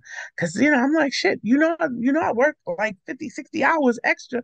Like, so I figure everybody understands, right? That this is what Joe does. She burns the candles on both ends. It hurt her. That's all I can say. It hurt her. And I understood it hurt her, but yesterday when we talked about it and she brought it up again, I said, damn, she hasn't forgiven me fully of it. Right. So me pitching to her to be part of Philly is my way of, trying to reconcile it. Like, hey sis, I am truly sorry. And then she shared some other stuff. And I was like, oh, no, no, no, no. No, it was nothing, had nothing to do with that. I was fucking tired. And I do that to myself because it's just me. I don't have a husband. I don't have any kids. It's just me. So if I don't have what I need, I don't have no one I could call on because it's hard for me to ask for help. It's hard because the no's are fucked up from somebody that's a yes sir or a people pleaser. You know what I mean? So knowing that I've said yes to so many people and that I can't get a yes, I was like, fuck it, I gotta work. I gotta do this overtime. I gotta make sure I get it. And so that's what I do. And so 2023, I told my people in Korea, my friends and family, because they don't see me, I said, you know what, this year I'm gonna do better of seeing my friends, my family. I'm gonna make it. So my girlfriend, we did a surprise party for her in Coney Island. I showed up. Everybody was surprised to see me. I'm in there drunk, crying. I just bust out crying like, "Oh, I miss everybody." Tequila do that. That's my shit. Tequila. That's Yes. just keto Yes. friendly. It's keto friendly It with is. soda. It is. It So is. yeah, so that it made me feel good that I'm keeping my word. Like Joe, just keep your word. Do whatever you have to do. Just keep your word. And if you can't do something, it's okay to say no. It's okay to say no. Say it, please, please say it Yes, again. yes. Say it I again. realized that because I was that person that always said yes, even though I didn't want to say yes. I wanted to Right. say no, and then I would ghost somebody, or I wouldn't answer my phone. I would do what's that? I forgot what they call that behavior, passive aggressive shit, instead of just Yes. saying no. Yes. So I said, you know what? Just say no. One like we're trying to crowd fund for the festival because most of the funding comes out of my pocket. That's another reason why I work overtime and stuff. So I've been looking for sponsors. Um, to help out. The festival. If in all honesty, the festival runs. The bill is probably like no more than 7 grand. I'm like, if I wanted to make money, you know what I'm saying? But if just to cover the basics, it's about 7 grand, right? If I'm being honest, t-shirts, banners, paying the headliners, photographers, videographers, and you know, stuff like If that. you have Yeah, a link for that crowdfunding too, I want you to send it to me I don't because know I'll how put it up in the group. we haven't Oh, you set it haven't up set it up because yet. we don't know how to Okay. do it. Me and my co, we like, how do you do a crowd? I said, I don't know. I truthfully cannot add nothing else to my plate. That's what I was telling her. I said, look, Right, right. I don't know nothing about crowdfunding, but I know I'm scheduling the shows, I'm booking the venues, I'm Mhm. doing all of that right now that I can't even figure out how to do crowdfunding at the moment. I just downloaded Chat GPT to show me how to do a chart so I could schedule because I don't know how to do none of that. The Google shit, it showed me, he said, oh, well, you need to do this, that, do the days, the venue, the name of the comedians, da da da. So I was like, oh, because I people that say they're gonna help, then What, they ghost you here's or what they I'm not. here's what I'm going to do. I'm going to send you like how to set up a GoFundMe because Okay. GoFundMe is crowdfunding essentially. GoFundMe isn't just, oh, somebody got locked up and we got to raise money to put money on their books. What I'll send you is how I'll when we get off of here, Uh-huh. I'll show you how to do that to Okay. GoFundMe Okay. because Because that's a I good way of raising money, raising funds for whatever it is that you're trying to do. you think so? Because I I was like, do. because I was like, because I'm always seeing GoFundMe is about somebody sick or dying, and I was like, well, is it selfish of me to ask for help for this festival? You know what I See, mean? I'm gonna tell you something. Now, see, this is I'm gonna get real again. I'm gonna Okay, get I real. appreciate it. That shit is because those motherfuckers don't have insurance. Oh, okay. It was taught to me very young, and I don't even remember who told me this. Make sure you have insurance, whatever job you sign up for. Get Yes, health insurance, get accidental death and dismemberment, get that yes, temporary short-term disability, yes. STI, I have get all of that. all of Yes, those insurances yes, because you yes. never know when something might happen to you.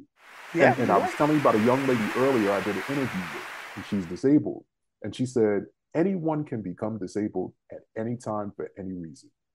And you just never know. You told me that story about your father. You know, I've had family members who things have just happened, in a snap, and now they're disabled. Have insurance. That's Yes. why people are on GoFundMe. And I don't Okay. listen, I don't care if they get mad, they can get mad. I don't give a shit. But that's why people are on GoFundMe Okay. trying to raise money for so and so's hospital bills or Right. somebody's funeral Yeah. Yeah. because they That's why I didn't always have felt like insurance. I'm not like my category is more like vain. Like why should we help her with a festival? Because Oh, your festival is bringing attention to a need. it is. You understand what I'm It is. saying? It There's a is. need for what it is that you're doing. That's true. It is. It is. There is a void that you are filling Yes. with this Mhm. festival Yes. because I'm sure all 27 of them women behind you are funny in their own way. And had Yes. it not been for you in that festival, we would never know who they are. Yeah. Yeah. We It's a need good. that. Yeah. There's a void. There's a void. I And guess I again, would. Yeah. you're a transit worker, you're a public servant. I Hmm. think that when you're a public servant, and shout out to all the transit workers and all the police, the fire, the teachers, everybody who's a public servant. When you're a public servant, I think that, when you have your other side, hustles and your other things going on, you deserve to be appreciated and rewarded for that because you put up with a lot of fucking shit every Yeah. day. Yeah. And you have to have the sense of humor working for the MTA, okay? So I. Or any agency in Yeah. New York Yeah. City for that Yeah. matter. Yeah. Yeah. Yeah. Because I'm gonna tell There. you, I've heard a lot of MTA stories.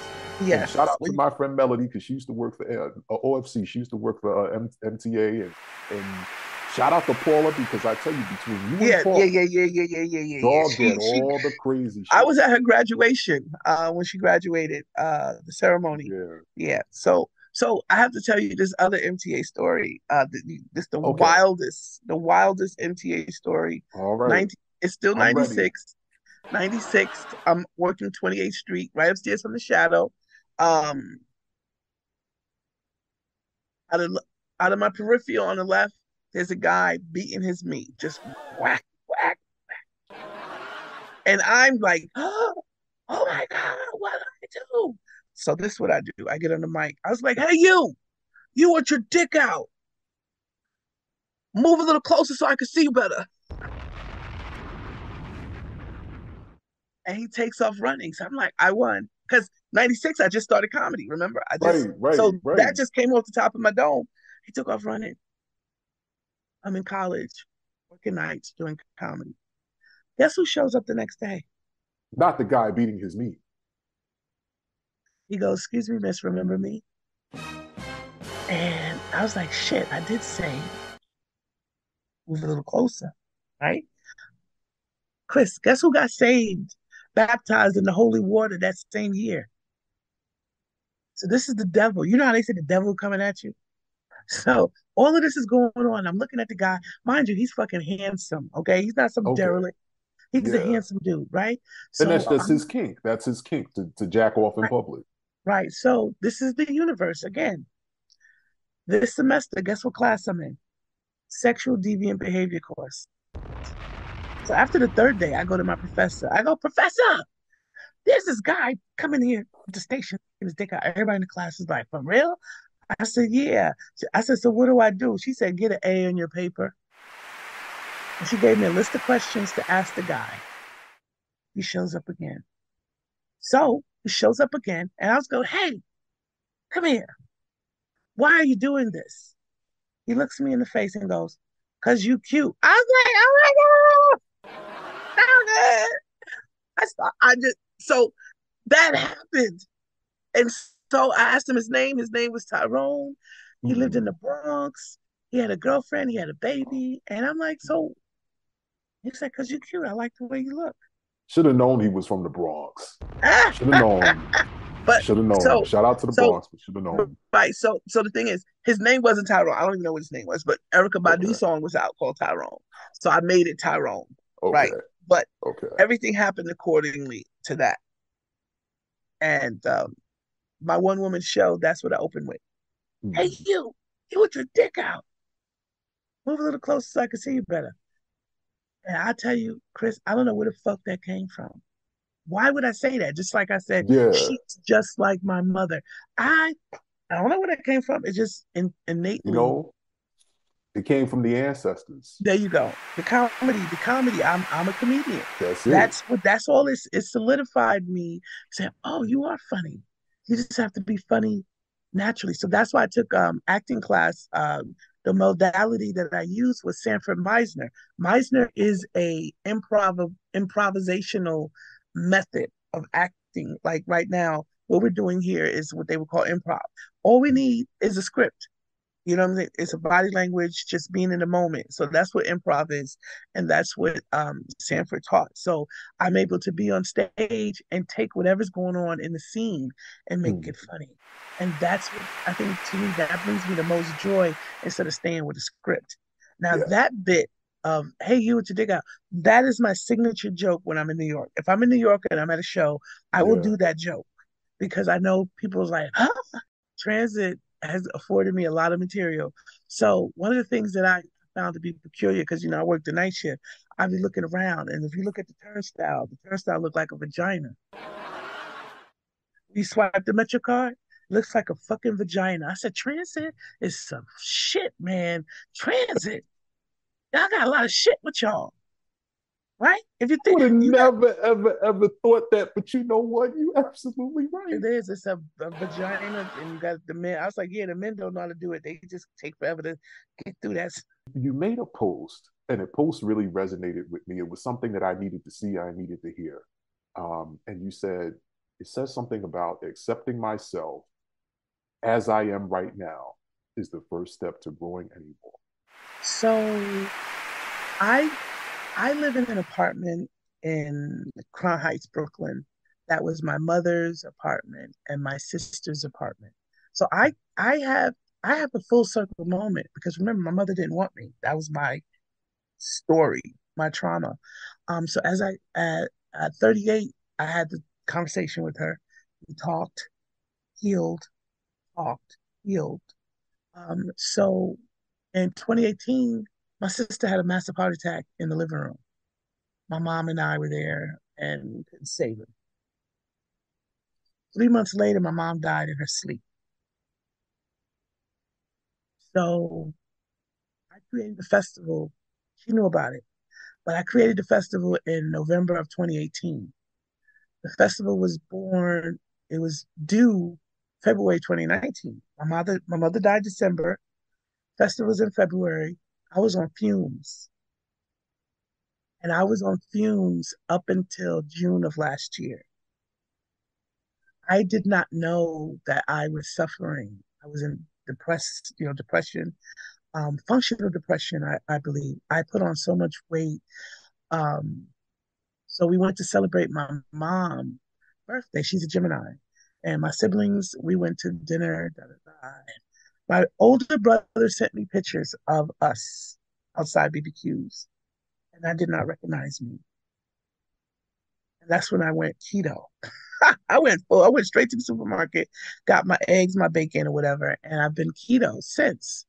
And even with that, as and what I found for me, keto, um, there's studies that say keto, as you get rid of the stores of glycogen and the sugar, it depression is lifted. Yeah, your mood changes, and I started seeing me again. I started seeing me, and I just did a commercial with Naomi Watts brand called Stripes. And we talked about menopause and the things that I've gone through with menopause. I went through menopause early, but I didn't know it was fucking menopause because we didn't talk about it. Like I didn't know what the hell was going on. And so as I'm starting to understand who I am, the power that I have, that I created something for women, because I would always shrink, or what's that called, imposter syndrome. That I was like, oh, and then I decided, I said, I am enough. I'm okay where I'm at right now. I am worthy. All the affirmations that is Black Girl Magic. And I just decided that, Joe, start loving yourself, start believing in yourself, and stop feeling like you're not the shit. Dope. I'm dope and I do dope shit. She is. And Period. so that is what I meant when I said I accept who I am right now. I know it's going to get even better as I get, but I had to come to that term that I'm enough as I am right now. What I'm doing is for the legacy, for the years to come, because nobody was checking for Black women in comedy. There are Black women in comedy, right? But as you see behind the smiles, the community, the sisterhood, that's what I needed us to have so that we can 100% support one another in this journey because they try to pit us against each other. When you look at the Oscars or the Emmys or all of these shows where we're all so like not represented, it's strange because it's like, when you think about TV back in the 60s and 70s, it wasn't a lot of us on there. We enjoyed it, we still watched it, but I don't know if there was a disconnect where it's like, well, how come we don't see ourselves? Like, how can we enjoy this show and not see ourselves and be okay with that?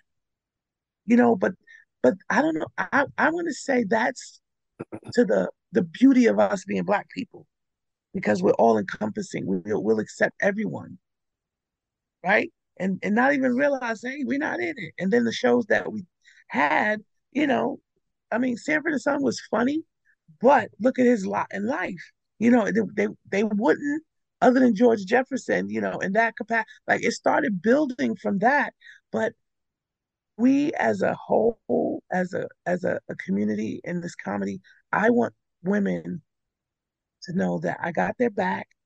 They have mine. That we need to support one another. Whatever gig or opportunity that I hear about, I'm letting you know about it because what's for you is for you. There's nothing you can do about it. There's nothing you can stop. And that's what it's all about. And and again, I love that you put that picture up because since you've been here in the centerpiece of that picture, that energy has been coming over here because Wow. I've been having a rough week. I'm just going to leave it at that. We'll talk about that a Okay. little later. But I needed that. I needed to Mhm. see you. I needed to see all those smiling faces because those are genuine smiles. And that is It, a genuine accomplishment. it is because my committee at the time, right? Right. When we had the post festival discussion, because, I was watching how people was moving. And so as after everybody said their piece about what they felt and everything, I said, well, one of the things that I take away from this first year festival, y'all did not believe. Y'all didn't believe in the festival. I said, and I saw how y'all moved, and that's what let me know y'all didn't believe. I said, but I'm glad y'all understand that it's bigger than us. Like you can't have an ego in when you're doing a massive undertaking like this. There's no ego involved. It's everyone. You're elevating everyone. And then what I'm okay. So part of the festival, it was 3 days the first year. I specifically sought out a psychologist and a psychiatrist to do a personal mental wellness and self care workshop. And we could tap in a little bit to our trauma as performers. Why is it preventing you from embracing your sister? Why is it prevent? So we all have traumas of we can't trust Black women. We can't trust each other. So let's talk about it. Let's unpack that so that when we move in these comedy streets, they say, nah, you can't fuck with her. That's my sister. You can't fuck with her. So that's the reason. So every year we have a therapist. And this is a closed door session where we talk and we get to share and unpack. Those that want to unpack, they unpack. Because I know that some of us, we're meeting each other at a space that, hey, I don't know how to, my mom didn't want me. I felt abandoned. I was in foster care. Like there's so many variables to who we are. So how do we get past that, that I can embrace you as a sister, as someone that's in this art? I love that you've created a space of acceptance, inclusivity, and you're having a good time. Because that's the Yes, important thing. The important thing yes, is to still have fun, still yes, laugh, but to uplift each other. And again, that's why yes, I'm doing the show. yes, That's the whole point of yes, this is yes. to uplift and inspire and empower each other. And I was talking with somebody last night and I said, even if 35 people see this, those are 35 people who had something speak into their existence, spoken Exactly, into their existence, exactly. and they learned something Yes. and they were I, entertained. And that's it. and that's And our that's it. that's our jobs as creatives and as human beings because Yes. anytime as I said, when two or more are gathered, it's about instilling and sharing life into people. And that's every time I look at this picture, I know each and every one of these women, right? They're blossoming. We're in our fourth year. COVID took away 1 year, but we're in our fourth year, and it's just growing. And every woman that has attended, I'm still in touch with. That's why I can go to Philly because I Mm-hmm. got women from the festival that live in Philly that's on the show. When I went to Yeah. Baltimore, I mean Silver Spring, like so when I did the radio in where is it? Silver Spring, well, DC, DMV area. Yeah. Right His name is outside of DC. Jason Weems. And I just said, yes, I'm building a network, sort of like Harriet Tubman. He goes, oh, you're the Harriet Tubman of comedy. I said, okay, I'll take it because that's what I'm trying to create, a Listen, sisterhood, a network yes. where wherever we go, we got a connection. So if I'm Mm-hmm. coming to Alabama, hey, who's in Alabama that I can hit up and say, hey, I'm coming to town. You got a show I Right. can, or how can I put a show on in your town? That's why I'm going to Virginia because Donna Lewis was in the festival, and I'm like, hey, what club is in there that would let us do a show? That's how I'm going. You know what I mean? Because I know that instills a connection and a bond and a support that you can't beat. I call it we're an unofficial sorority. That's what we are, an I love unofficial. that. I Yeah. love that. And I've that's the traveled. whole point of sorority is sisterhood and Yes. to uplift and empower each other. That's why I'm having you on too, for, just because I like you, so that's why I'm having you on. Thank But you. Thank you. also I like you I'm too. having you on because it's Women's History Month. Yes. Yes. And if Yes. you notice on my page, just every couple of days I'm doing posts of women, black women who have Yes. just made just amazing strides in history. And I'm doing it also because there are states right now in 2023 that are not teaching black history. Yes. I They know. have That, banned black yeah. history. And if That you is. don't get it, if you don't get it in school, where are you going to get it from? Yeah. Because the Yeah. Yeah. parents don't know. But while we're talking about the young people, Yes. and these young ladies. I want you to tell these young ladies out here what a heterotopic pregnancy is. Because again, I thought pregnancy was a heterotopic. Like I'm a dumb No. man. What did I know? But Okay. Well, I there's want you to break that down. well, um, ectopic pregnancy. Regular ectopic pregnancy is when the pregnancy, the egg gets fertilized in the fallopian tube. So that's an ectopic pregnancy. So they have to remove the fallopian tube because of the birth. You could die. Right. Heterotopic is when there's an egg in the fallopian tube as well as the uterus. So I had two eggs fertilized at the same time. And so that's where the anomaly came because it's like rare for that to happen. And Hey, I equated it to I'm on my way to see my GYN. I said I was getting birth control. Um, and just before I went in, a salesman went in, pharmaceutical sales, right, with his suitcase. And I believe my GYN gave me this new batch of birth control pills to use. And within that month, this is what happened. And I asked him, I said, were those the pills that guy gave you? Like, this is something new because, you get orthonovel. This was some new silver, whatever. I don't even know. I can't even right. think of it now. But within that month, I went to him complaining of pain. No, yeah, I went to him complain. Yeah, I went to him complaining of pain, and because I'm still getting my cycle, and yeah, there was I was pregnant. I was pregnant, right? I was it? I was pregnant, and he was like, "What are you gonna do?" Because I was 34. I think I was 33 or 34 at the time, engaged, and Mhm. I don't know because he wasn't the one, right? Mind you, he was. This was Right. 2000. So he wasn't the one. And I was like, I don't have any children, so it's possible. So I went home. I told him this what was going on. And he was like, I don't want no more kids. And I just looked at him. So because he had a son. His son lived in London. Okay. And so his son was 7. I'm laying in the bed and then I just shot up. This pain hit me. And I called my doctor. I said, hey, I said, something's going on. I got this Mhm. pain. He's like, get into the hospital. No, he told me to come to his office. They did a sonogram. And the sonogram, she's like, you hear that? I was like, yeah, it's a heartbeat. She said, but you hear the other one. I said, listen, bitch, there's nobody beatboxing in my womb. I don't hear no beat, like 2 beats. Like, I don't hear that. I don't know what you talk about, but there's no 2 beats going on. She said, I hear 2 beats. And so she called the doctor.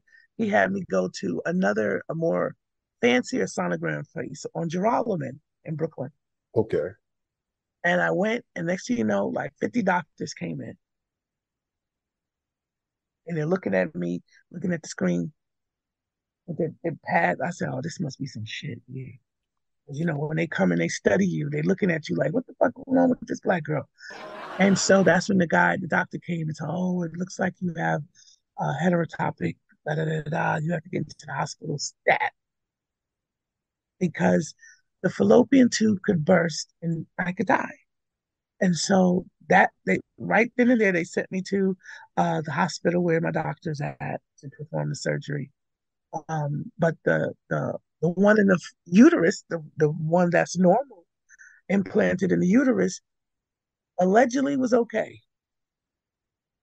But because of the pills, I didn't trust my doctor. I was like, this baby could come out with 3 arms. You know what I mean? So I was like, I'm not doing it. At this particular time, the hospital did not do abortions. It was a Catholic hospital, I which, was just about to ask you, did it have like a religious name or something? yeah, listen, all of them, don't they? Mount Sinai, Beth Israel. Yeah. That's when I But those are the realized, ones that won't do those. Because right, I right, know right, someone who had a similar situation. She had to have a DNC and they wouldn't right. do That's the abortion. Yeah, right. They wouldn't do the yeah, DNC. She yeah. had to go to I think Choices. SUNY. I think she had to go Oh, to okay. SUNY to have it Okay. done. But SUNY, right. Yeah, I think SUNY is yeah, a school hospital as opposed to a religious. Because I'm like, wait a right, minute. Why is religion in the hospital? Why should there be separation? Right? So I went and I had the abortion, and that same day I had an IUD inserted. okay. I had the IUD inserted. I think it was like 350 at the time. And I did Hmm. that. That's what I was like, I ain't fucking with you with no birth control pills no more, doc. Give Listen, me because I something. thought it was the super sperm. I thought Homeboy had the super, the super sperm. That's what I No, thought it was. well, listen. The doctor will not own. He didn't own up to the Right, fact that it was a birth control pill, and because I wasn't uh savvy, like medically, like okay, I didn't investigate it to do the testing to find out if these pills were the cause of this, because it's unheard of. Like, who? How does right. that? How does How do two you have eggs? two babies at the same that aren't twins, mind you? They Exactly. weren't twins. Exactly. Exactly. So I don't know. And so I was okay so that was also the beginning of me saying, I don't want to be with this motherfucker. Right. You know what I'm saying? He Yeah, ain't, yeah, because he was so cold because okay, so after they did the fallopian extraction, I don't know what they call fallopianoscopy. I don't know what the hell they call it. Once they removed my fallopian tube, I still had the regular pregnancy. And he right, was scared that I was going to keep the baby. So he wasn't talking to me. He wasn't consoling me while I'm recovering, And I was like, oh, this motherfucker. I said, you already knew he wasn't for you. All right. So you just, um, fast forward to today, he wants me to do a comedy show at his venue. Yeah, we come full circle again. I We still see. we cool, but like whatever. Okay. We cool. But he's doing great Yeah. things. Well, I mean, listen, if the price is right, Uh, I mean, I would send somebody else there. I don't have the time, okay, but I would give someone else that spot. Some a younger comic that's coming up. Yeah, I'll definitely do got you. that. And all money Um, isn't good money. right. Yeah, yeah, You have to yeah. tell everybody that too. Yes, that is true too. I had to learn that. I had to learn that when I managed a comedy club in Brooklyn for 7 years, um, and it was the most important part of my comedy career. Learn the inside of how to run a comedy club, how to run the business, and the people mechanics. I learned a lot about that, and I learned about it myself. I'm a sucker. I'm not gonna say a sucker. Like I'm nice. Like I'm really that nice person. I want to see everybody win to the point where it was a detriment. I was too nice to Right. people that didn't deserve it. And so that's why I say I am where I'm at right now. I love who I am. I love what I'm evolving to. And I can say no whenever the fuck I want to. Be okay It's with it and not important to feel say no. right. Don't Yes. just not say anything. Right. Say Right. no. Right. Because yes and no are heavy on respect. So it's important to say either one, Yeah. yes or no. But I'm glad that you're telling the story. I'm glad that you're opening up and you're telling these young women out here about this because you have to be very careful. Birth control at some times can be faulty, even for us men, because I know of a football player who still went on to have like two, three more kids after the vasectomy. Whoa. Antonio Cromartie. Oh Yeah, yeah. yeah. I know. He So still went so then on after the vasectomy. So I mean, maybe he had the super sperm. I don't or know. the doctor fucking lied. Like I don't like if you know what I'm saying. You got to figure out these. Listen, Yeah, I don't know because it's that's not if all. It's foolproof. not It's not foolproof. foolproof. It's Yeah, not. that's You true. have to be It's true. very, very careful. And Right, I because say there's a this too. Oh, go ahead. No, no, no, So you go. there's a picture out there. I don't know if it's real or not of a little baby with the IUD in his hand. They pulled him out of the mom's, after he's born. They got a picture of him with the freaking IUD in his hand. I was like, Well, oh listen, shit. I don't know. In this era we live in, anything, I don't know. That Yeah, it exactly. could be real, could be Yeah, but yeah. I want you to break down menopause to us men though, like we're four. Because I told Okay. you earlier, I need you to break stuff down. Right, right. So break the Well, menopause down for us. menopause is the end of the woman's ability to have children. Just put it that way. The cycle stops, so that's the big thing. The cycle stops. So that means the um, opportunity to have babies ends, right? And that's supposed to be the beginning of the menopause stage. But menopause is just like when a young girl is going into the puberty stage Mm. and experience the cycle, the breast enlargement, all of the shaping of a pubescent teen is the opposite when it becomes to menopause. All of that shit shuts down. The hormones change. Your body regulates itself. And if you're not aware of what's happening, it looked like a bipolar bitch. Like she's going crazy. All of a sudden she's sweating. She's sweating for no reason. She don't know where it's coming from because the body is regulating itself. The hormones are shifting. That's why some women go on hormone replacement therapy, which there's a disparity because Black women aren't offered that, right? When I started getting symptoms, I think I was like 44, 40, like 42. And that's young, right? That's young but I didn't know. I was still getting my cycle. My cycle was clocked. My cycle was on point. And then it wasn't. It was like, hold up. It would be gone for, mind you, I was not a tampon person, but because of this shit, I started being a tampon person because you never know when the shit popped up. And so after like 7 months, I was like, I'm in menopause. Boom, the cycle started. So that went on for about 2 or 3 years, and then I But had to wait a go minute, through. you thought you were done, Yes, and then it came back. yes. And there's nothing in my body Oh that say, hey, no. it's called perimenopause. So that's the Okay. beginning stages of, I guess, if you want to equate it to getting breasts when you're a kid, like you 12 or whatever, your breasts start showing up. So when perimenopause is the beginning stages of you changing into the way of menopause, full on menopause. So once my cycle, well, I went and did the test. There's a FSH, follicle Stimulating something. hormone. There you go. Right. So Mhm. I did that Yeah. test, and she was like, "Oh yeah." I was, "What do you mean? Oh yeah, that's it." She was, "Oh yeah." And I still had the IUD. I was like, "I'm gonna rock this IUD because Obama gave it to me." This the Obama Obama birth IUD. control. Yes, this the. Oh, I know it's not gonna happen. So just and my breasts were getting sore. I used to get heated at 5 a.m. every morning, right, at work. But I thought it was the booth lights. Yeah. I was like, what's going on with these damn booth lights? Why the hell I'm getting hot every day? And then it would just start from like the bottom of my feet all the way up to the top of my head, and then it would go away. And I never thought it was that because I said I'm too young.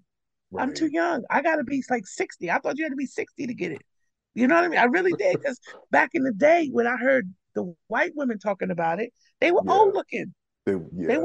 weren't like Angela Bassett or Shirley Lee Mhm. Ralph. They didn't look gorgeous. They just looked old. So I was like, I don't look like Right. that. So I know this can't be it. And so just emotionally, you go through all of these weird feelings that you have no idea why you're feeling this way. But I can say comedy and laughing is what saved me because I didn't have like rages or like get crazy because I found a way to make shit funny. Right. You know what I mean? So for me, comedy and finding ways to laugh at things allowed Mm. me to not really feel the full brunt of menopause. And like I said, when I did the commercial, I was like, shit, if I can go back and think about the stuff I went through, I was in fucking full blown menopause. But I didn't know. The 5 o'clock, it was every day at 5 a.m. Let And me I tell you still, something. What I remember, I was a teenager when my mother was going through menopause. And I tell did everybody she the know? Did story. she know? She knew. She Okay. knew Okay. because she had the air conditioner on in the winter. Oh, okay. That is a telltale sign. She knew. Okay. And again, I'm going through puberty. So, and as a guy, that's when, we get used to all the things that we're going to deal with in the future.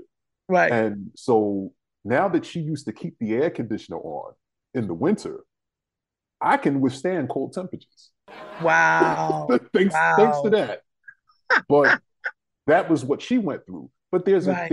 there's so many things now. Like I'm an advocate for medical marijuana, and the thing Okay. is, a lot of people think it's just all about smoking. It's not all about smoking. It's not. There are these things called tinctures, and what a tincture is it's Right. an oil made Hmm. from the THC or the CBD, and they have one for women who are going through menopause, Hmm. and they just take a drop, they put it under their tongue, and it stops the symptoms. Like the hot Really? flashes and stops it right away. Okay. Because But this is why I'm an advocate for it because yeah, there's so many helpful things that come from that are derivative of the THC. It's not just about smoking, you know. It's not. I did a gummy. I did a 2 milligram gummy, and I tell you, I was fucked up and scared. I was like calling everybody. I don't know what's going Listen, I on. don't And it was mess supposed with to them put me to sleep. edibles. It was supposed to put me to sleep. It was 2 milligrams. 2 milligrams of THC and CBD. And okay, so I had the CBD ones, right? And the Mm-hmm. CBD but that THC did not put me to sleep after like 3 hours of me being up, calling people to asking them, what do I do to bring myself down? Because my heart was racing. I was scared. I fell out and the best sleep I ever had. But I know Let I me didn't tell fuck you with that something. again. See, I'm gonna give you my number. This is why you should call me up, and I would have Wow. broke it down for you. Here's the thing, though, with THC, they're different types. You Right. have indica and you have sativa. Now, Mm. indica brings you down. So how It would you calms know in you. the It gummy? relaxes you. Well, they'll tell you. They should tell you on the wrapper which one it is because you have sativa, sativa is the uplifting one. Like that's the one that makes Right. people feel like they're paranoid. But then you Mm. also have hybrids. So like a hybrid is a cross between the indica and the sativa. It's kind of like right down the middle. But you have hybrids that range. So you'll have something that may be sativa dominant with a little bit of indica, or you'll have indica dominant with a little bit of sativa. I'm an Well, it indica was supposed to person be a sleepy time gummy. So it because should have I'm been always hype. So I need to be brought down. okay. Okay. So I don't mess with the sativa. Like they have a strain of sativa called green crack. Exactly. But that's for people who are, they're always, they're low when they're, low energy Oh, to okay. bring them up. But Interesting. yeah, listen, I'll break it all down for you. I'm nervous because I quit smoking marijuana in 86. Right. Okay. I was 18, 17. Whatever it was, I know crack. They were putting crack in the weed, like the blunts. And they wanted to see how you act when you get it, or they were trying to get with you. And so that happened to a couple of my girlfriends. And I said, I don't need to smoke no more. And I quit. I was like, y'all not gonna get me like that. Yeah. And I was like, there's too much shit I want to do that I'm not. And at that age, I knew that I don't need that. I don't because I didn't. After a while, it got scary, and so I stopped. And uh, I used to go around my friends with posters, just say no, because Nancy Reagan, our Mm-hmm. campaign was just say no. So I'm still being comedian, but I just couldn't do it because I didn't like that feeling of paranoia, if you will. Or I felt like my intuition got sharper and like I could see people like their spirits. The And I was like, auras. yeah, and I was like, ooh, I can't fuck with this because I didn't know how to explain it. You know what I Right, mean? Because right, I was like, right. I can't. If I feel this way, I feel this energy from you. I should not be around you. And so that's why I was like, I don't need to do. Let me stay with this. And So, I think too that's also what the heavy I think point of contention is with a lot of people is, they grew up at that time and they remember, how harmful and how hazardous crack was. And they're like, now mhm. they want to legalize weed because a lot of people have, lumped all drugs together, Yes, of and course. drugs are drugs. But Yes. I was telling someone recently, there's this cream, and Paula can vouch for this cream too. I sent her this cream for her birthday. It's a cream that it's made out of it's out of THC, Hmm. okay? And if you have any kind of like gout, stiff joints, arthritis, I used it when I had my appendix taken out. I had to, I was sore. Hmm. As soon as you put it on your skin, it hits those pain receptors and it stops the pain completely. Wow. It's a cream. I And didn't know that. she'll tell you all about it. Like she can vouch Wow. for it. That shit is amazing. But Wow. but this is the other thing. Going back to what we were talking about earlier. I had some guests on a few shows back. I had Tony, drum writer Antoine on. Right. I She's was a, like, I knew that name. yeah, yeah, yeah. I had she's a bedroom coach. She's a clinically Right. There you certified go. I sexuality was like, I coach. knew I seen. Yeah, yes. Okay. Right. And I had Right. on my friend Deshaun Phoenix. Now he's the one I told you about. He's the pole dance instructor, Oh, wow. and he's also an HIV activist. Listen, in New York, you got to have polarizing jobs. Yes, that's You true. just That's do. true. And So shout when you out to say all the pole nurses dancer, who are what? stockbrokers, because there are nurses out there who are stockbrokers. That's an Wow. inside joke. I'll tell you that later. I'll tell you Okay. that later. But as a But pole dancer, where does he do it at?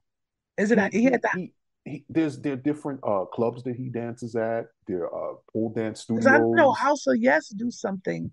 They have He's at something. House of Yes. Yeah, Yes, there he's you at go. House of All right. So I Yes. definitely want Yeah, to go yeah, yeah. there. And he had an event um a while back called Stickapole.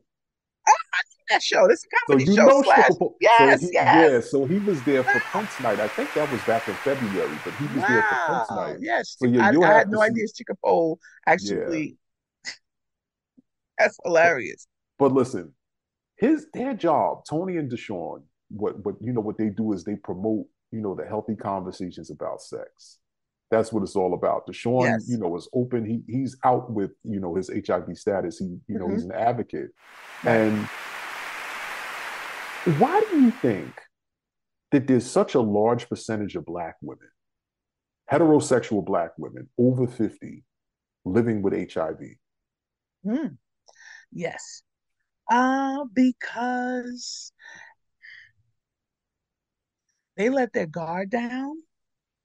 Um, well, it all depends on when they got it too. Because if they got it in their 20s, a lot of the down low brothers, I feel a lot of the down low brothers transmuted it, transmitted it back to straight women, and they were unaware. Because my cousin, rest her soul, her partner did that to her, and I I didn't know at the time, but when I saw her, I was like, "Hey, she don't look right. What's going on with her?"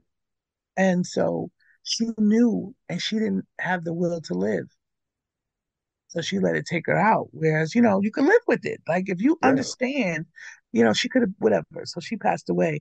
He never told her. They were engaged in everything. He never told her. And the last time he had a crisis, he wouldn't even let her, like, she, I don't know what the hell was going on with her where she wouldn't go to the hospital. He forbade her to go into the hospital to see him. And his mother, was like, if you don't tell this girl what's going on with you, I'm gonna tell her. So I think the mother finally told her what's going on. And that's when she could just let herself go. Imagine she had two kids. That's why I was like, yeah. So it was crazy. That's like, and I had a cousin who was in prison. He was bisexual, and this was in the '80s. This was yeah, the '80s, and he was actively giving it out. So when my dad died, no, this is the '90s. My dad died in '95. This is when so he's there. This is my cousin, and he looks horrible. He had the sores on his face, and he's picking at his. I was like, yo, what the fuck are you doing? What's wrong with you? Right? I'm like, what's wrong with you? What you got? I said, the rumor has it you got the monster. He's like, well, I got ARC. I was like, what the fuck is ARC? Okay. Yeah. AIDS related complex. So he had the super bug, right? Because that was the super bug. Mm-hmm. So he was out here giving it to women.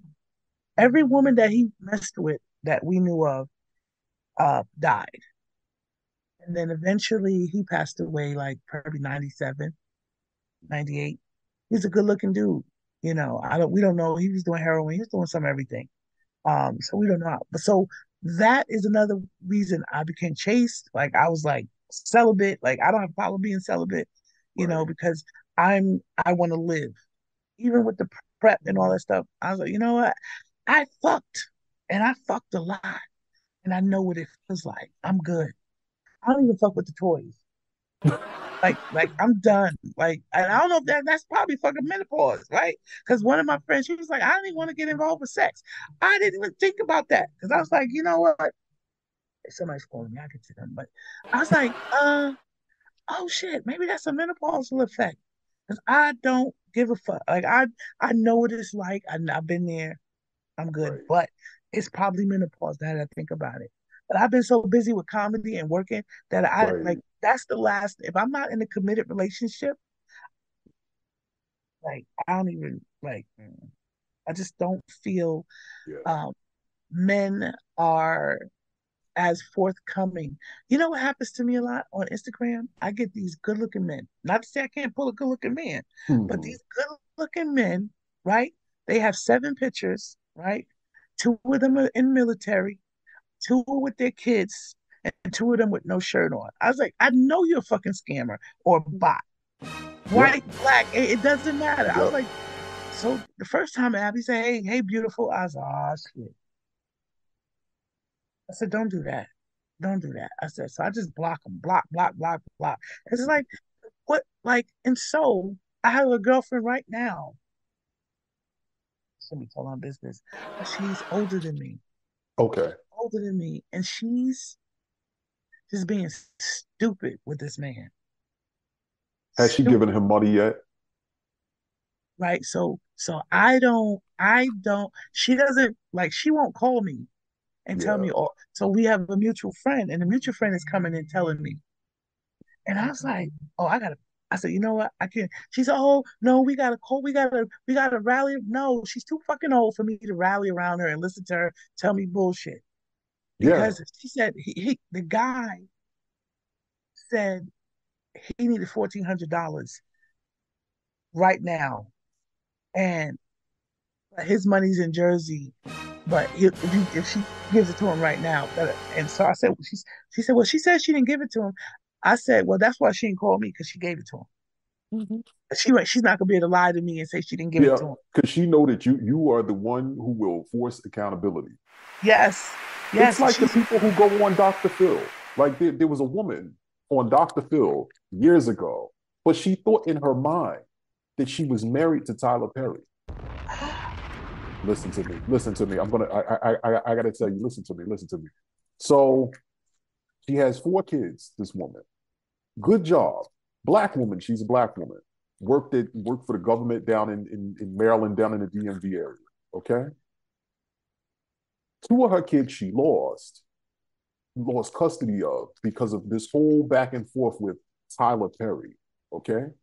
So she thinks that, he's asking her for money. She thinks that his baby that he had, she carried, even though she didn't carry the baby, but she thinks it's her child.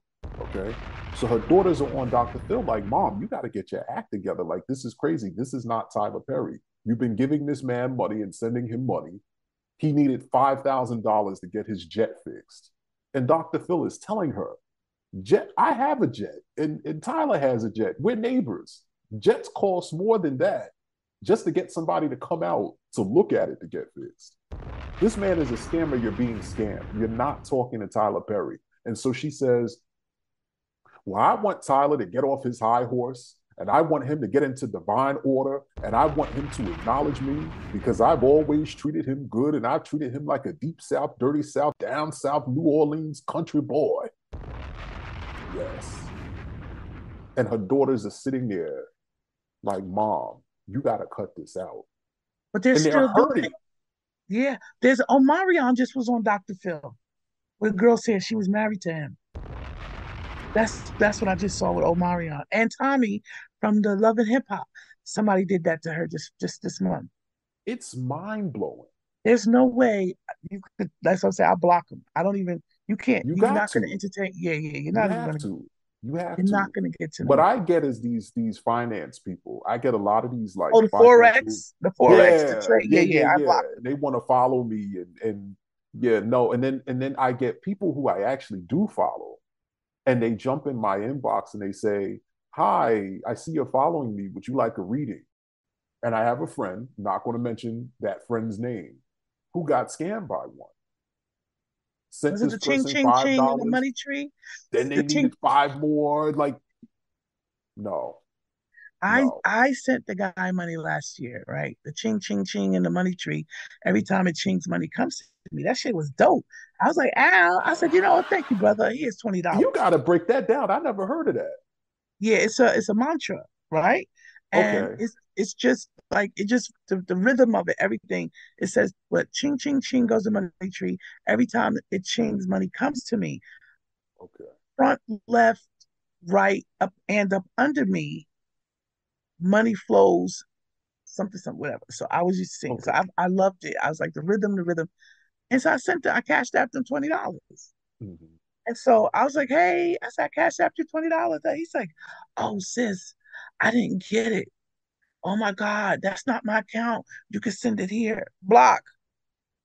That's it. I blocked. I blocked. I said, you know what? Enjoy that $20. Blocked. I said, because it's not happening. And then he kept opening up other accounts to try to get me. Like, hey, I was like, nah, get out of here. There's a new scam. And what they do is they send you like a crazy high amount of money, 2,500, 3,000, 5,000 bucks. Hmm. And you go into your Cash App, you'll see that you got this money. Hmm. So knowing that you didn't ask anybody for it, some people, they're sending the money back. But what happens when they send the money back is it debits their actual account. Holy shit. How the hell do they do that? Scammers. I know, but if they put it in your account, isn't that Mhm. money there or no? Yeah, oh, it is there. It is. And they're telling people when you see that money, just don't touch it or take it and deposit it into your own account or something like that. Okay, But whatever okay, you because do, don't give it back.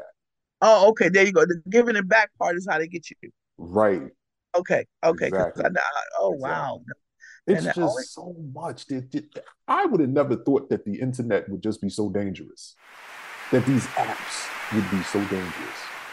that's the part that is like why I just try to like even though to do comedy you have to be out here, Right. but you have to be wary of what's going on. Last night at the show is a great free show. It's called a Laff Dance Saloon, right? And so I'm a people person. I'm networking. So these two guys shows up late. I said, "Yo, y'all missed the whole comedy show." He's like, Yeah. "Yeah." I said, "I was." I said, "It was good." I said, "Y'all need to be at the next one." I said, "Matter of fact, what you do for a living?" To the brother. Oh, the other guy was, I'm gonna say Honduran. Hmm. He looked black. He looked like a light skinned Right. black, but he wasn't. And then I said, "Oh shit!" I said, "But you honorary black." And so, brother, I said, "So what do you do?" He said, "Oh, I do press releases." I'm like, okay. I said, "Well, give me your number because I need a press release, right, for my festival." Then I said to myself, "That's not what a PR person would say, right? They don't say they do press releases." So when I said that, I said, "Oh, I got my comedy festival coming up, and I need help with my PR. Like, I need a PR, specialist to help Right. us get our shit out there." He said, "Oh, hit up my sister." So he gives me his sister's information. She responds. response. She's dope. She got like her following, and the shit she's doing is dope. She's in Forbes magazine and stuff like that. So I'm happy making that connection, because I gave a little spiel about what I need because I need help. I need help, um, and I didn't know how to ask for help. Right. No, I'm not going to say it was pride, but I didn't know how to ask for help. Because if you look at what I do, it looks fucking amazing. I make this shit look amazing. And people think, oh, she make it look amazing. I know she got it going on. No, I just know I need to make this shit look amazing. Because if I don't make it look amazing, who's gonna show up? So I make the shit look amazing. But behind the scenes, we need help. We need help. We need volunteers to help with the stage managing each show. We need photographers. We need video. Like we need some of everybody, and venues. Like right now, I'm waiting for a couple of comedy clubs to agree to the dates. I do have some already, and I'm doing the scheduling. But yeah, like financially, sponsors would be great. You know what I'm saying? So those are things that I did not verbally say out loud because I didn't want, I'm like, am I begging? You know what I mean? Like, how, Right. but I was like, well, how, I don't want it to feel like I'm begging. But like you said earlier, this is something that's necessary for the culture of Black women in comedy. So I have to create the the language that makes somebody want to invest or make somebody want to Right. help, make somebody Exactly. want to say, you know what, I like what she's doing. I believe in what she's doing. Let me see how I can get in here and help. Because And that's what it's all about. yes, I know how to produce the shit out of a show. I know how to make everything look good and make everybody look good. But it costs money. It costs money, and to pay these headliners, you know, I need to pay them too. You know what I mean? They doing this for the love of making sure they get paid. That's the goal. Black women, just like any other person that's doing comedy, we need to be paid. We need to be in the same level of field as other people that's out here doing comedy. The women behind you in this picture, it's like all of them want to do stuff in comedy. They want to get to that level where they're a household name, right? So get the agents in the industry to come to these showcases in June Exactly. and see these women, and see what can be done to help them get to the next level because we could all eat. I'm building a That's table. it. I'm building a table. This table's built. The And table's it's built. Pull and up. there's plenty to go around. That's the It thing too. is. It There's is. plenty It to go is. around. Like you're doing Abundance that, I'm mindset. doing this here. Yes, There's plenty to go around. it is. And I wouldn't be doing any of this if I didn't believe in it. Just like you wouldn't be doing what you're doing, Exactly. excuse me, if Exactly. you didn't believe in it. One of the young ladies that participated in 2021 works on the Black Lady Sketch Show. Oh, I love I think that. two, With two, Robin two Thede. of them. Yes, two of them did. Two of them are writers. And Okay. Janelle James, I used to do shows with Janelle James. Yes. I booked Janelle James. And Janelle She's James, for those of you who don't know, is Principal Ava on Oh yeah, Abbott yeah, yeah. Elementary. Abbott Yes. Elementary, man. I didn't see that coming. That show Yeah. is so funny. I'm Such a so good proud show. of. He got money. That's where I know Quinta from. He Yeah. got money. That shit. I was And like, I shout wonder out if to this Quinta. person. That's my Yes, homegirl from yes, Philly. Shout yes, out to her. yes. Yes. That was such a funny ass line. And you see how long she's been in the trenches. You know what I mean? So it's not an overnight thing. You have to be out there and keep plugging away at the task at hand, which you believe in. Just like Issa Rae, I remember hearing her say, "Oh, you don't have to try to level up and work with the people that's on your same like lateral. Look your left, your right. Say, how can we work together?" So that's why I built this community to say, "Hey, how can we help each other get to the next level?" And listen, you tell them women they can come on my show anytime they want to. Oh, so Just like all right, you can come on anytime you want, but you tell them to come on okay. anytime, because I will put the right. it's all about us sharing information. It's all about them sharing their information, me sharing mine. It's all about us just uplifting and informing each other. Yes, That's not. that's But you know what? You know what? I have to tell you this though. You know who you remind me of? You uh, remind me of. There's a singer who I really, really, really, really like. Her name is Lolita Holloway, and oh, all right, kids. yes. All right, Yes, kids. I saw her Let- live. Did you really? Yes, that's she's She's Love Sensation. Love Sensation. You said Lolita, Yes. Lolita Lolita Adams. Holloway. Oh, No, you said Lolita Holloway. Holloway. I thought you meant Oh, Lolita Lolita Adams. Adams. No, Yeah, yeah, I yeah, like her too. yeah, But no, yeah. I was like, Lolita that's cool. Holloway. Okay. She sung Love Sensation and she also sung Crash Goes Love. And here's the wild thing about Crash Goes Love. I have the record. I have the 12-inch of Crash Goes. Wait, hold on one real quick. I'm going to show you. I'm giving everybody a treat because I'm very particular about my records. I Ooh. have the 12-inch of Lolita Holloway, Crash Okay, I Goes. see it. I see it. Yeah, yeah, yeah, Okay. yeah. Wow. This is from the 80s. This is probably one of the first freestyle records that Oh, was wow. ever made. And a black woman was the face of freestyle.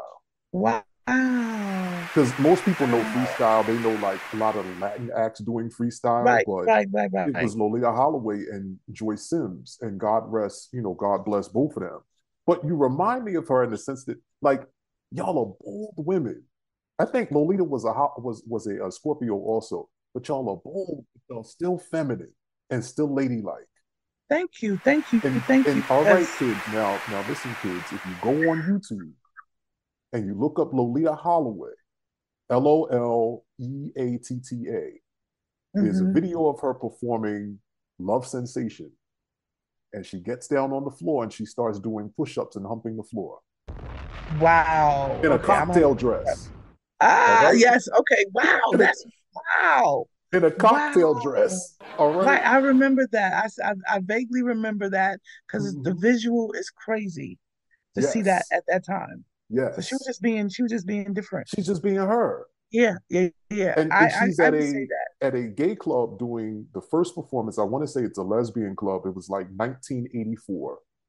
And then in the second performance that's on YouTube, she's at a gay pride, I want to say back in maybe 2009. Hmm. But it was a very big, Love Sensation is a very big Yeah, record, yeah, it very is. It big is. disco It is. record. Love sensation. Yeah, Listen, I love house exactly. music. I love old school 80s house music. Yes. I think how So that's yeah. I'm right up the alley today with this. And then Okay. Crash Goes Love is it sounds like, how can I describe it? It sounds like a cross between IOU by Freeze and if you know IOU by Yeah, Freeze yeah. and I don't know and it's a freestyle record. Okay, But okay. I got into a debate though with somebody, and this is perfect for you because you're a comic, Hmm. you're a comedian, and it was that not all comics do stand up, and not all stand ups are comics.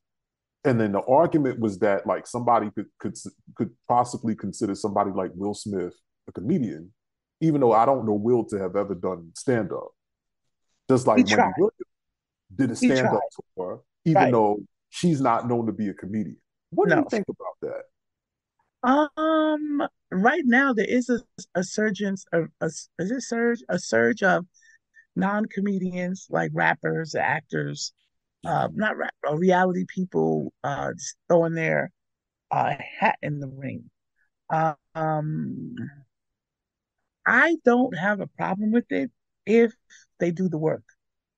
Get help with your writing because Ti was doing it and Ti was riffing and some of it didn't hit. And he knew it. He was like, whatever. So he's out there doing it. But I think now he got the rhythm of it because he stuck to it for like the year or whatever he was doing, the formula that he was using. So now that he's better, the goal of anyone that's attempting to do stand up is to stick with it. And if you're a celebrity, get help. And there's nothing wrong with getting writers. Chris Rock had writers to help him with his stuff. So it's okay to get writers at that level or any level. It's Right. okay to have like right now while you went to go get the The album 12-inch. Uh-huh. 12-inch, a friend of mine, because we did the show in Boston and I did a joke and she's tagging me. She said, "Oh, when you do that joke again, this is how you could act it out." So she just texted that to me. So there, I don't have a problem with that. Like that's what you're supposed to do. Well, that's a part of being a comedian, a stand-up comedian. So there the word is somebody a comic or a comedian? right? And Right. to me, they're the same thing. They're the same thing. Okay. To me, Dave Chappelle is a storyteller. Mm-hmm. He's a comedic Definitely. storyteller. Definitely. He's Definitely. never like set up punchline because that's the formula of typical stand-up. It's set up punchline, set up punchline. Premise, the premise set up and then the punchline, or set up premise punchline. So there's a formula. Boom, boom, boom. You get the joke right away. Dave does like anecdotal, draws a picture, takes you in, walks you through. And I love that about him. I think that's a brilliant format of his style. Right. Whereas someone like Kevin Hart, he set a punchline, but he's starting to go into the storytelling.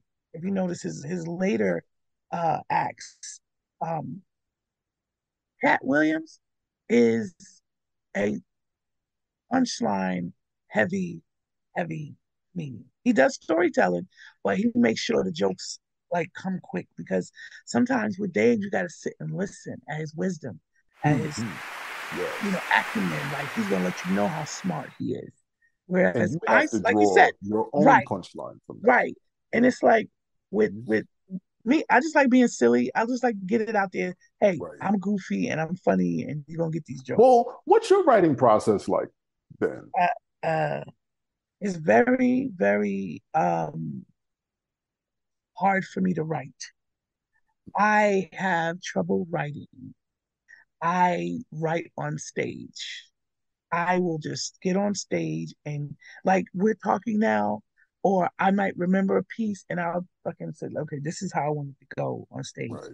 And that is part of the improv training I've had that I trust myself enough to say I can be funny anywhere, anytime, any place. And that was one of the 12 steps. And so the structure of stand up, the pure structure of stand up is a set list. Okay.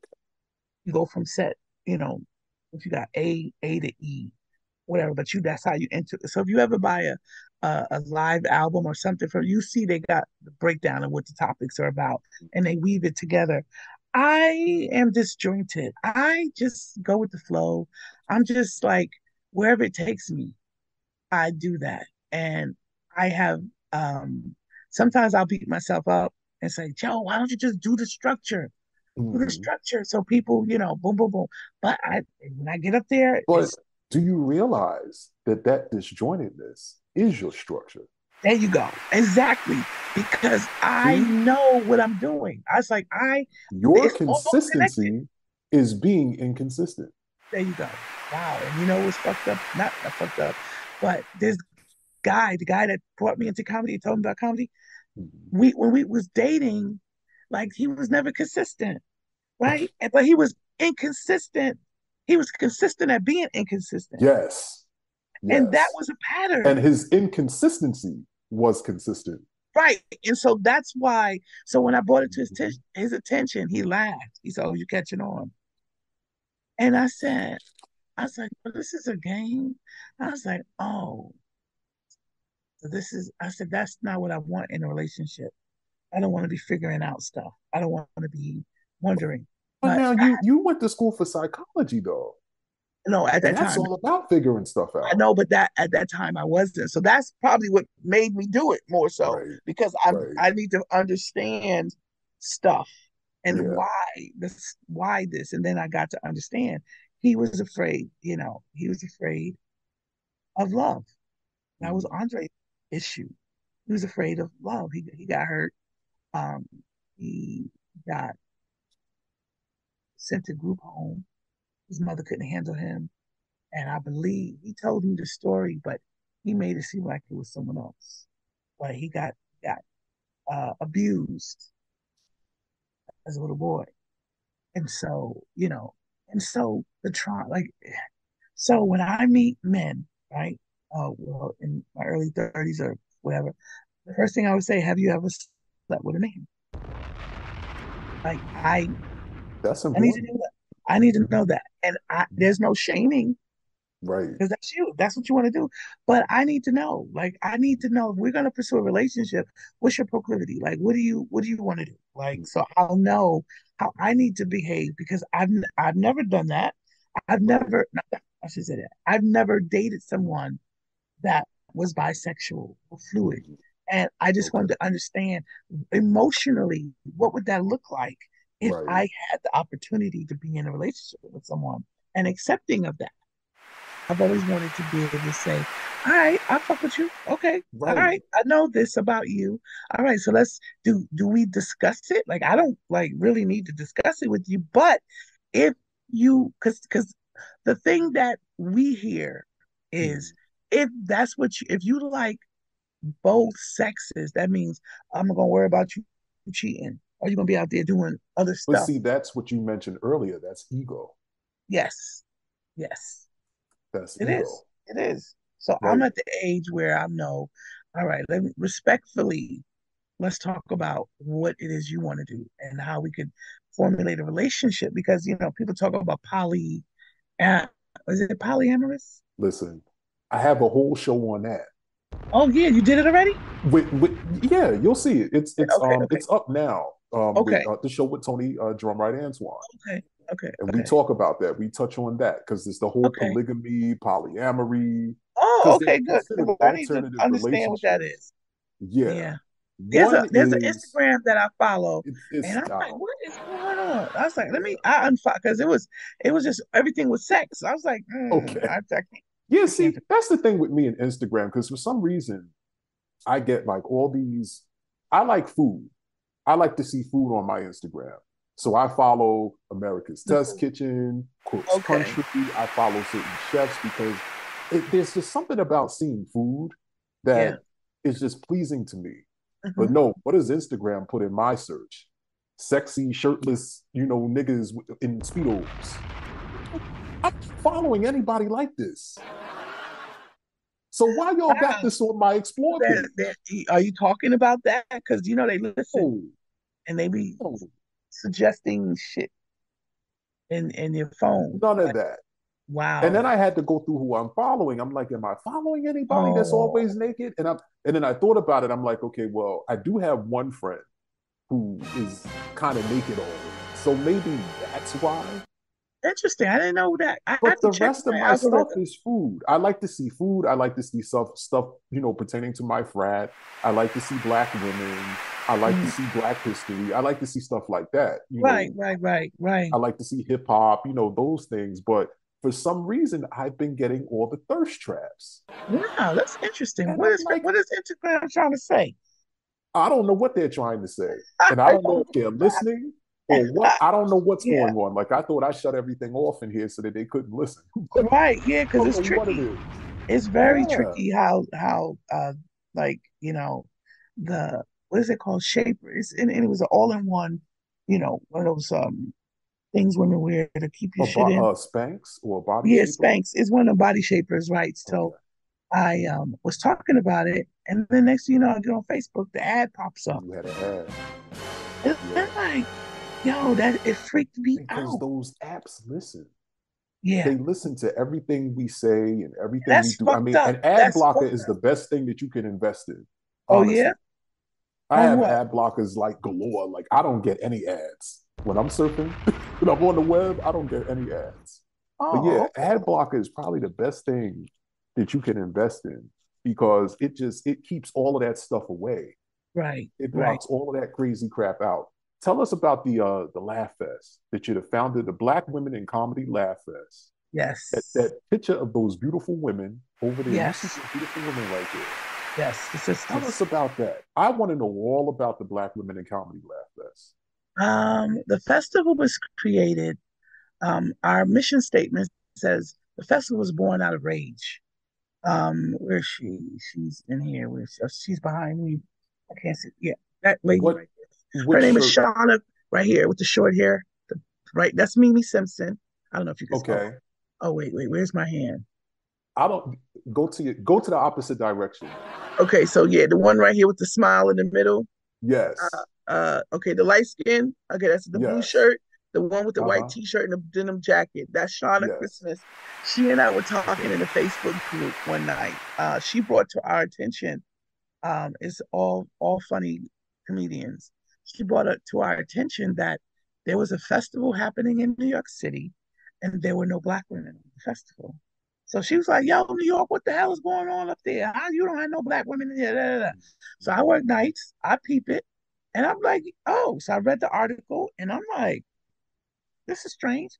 And I remember doing the festival, so I was like, "Well, I was on it last year, so what's going on this year?" So everybody's chiming in that are up and see it. So someone tagged the festival director, the creator. Right. But as that she was asleep, I guess. But in the process of us talking about it, I was like, Shauna, fuck that.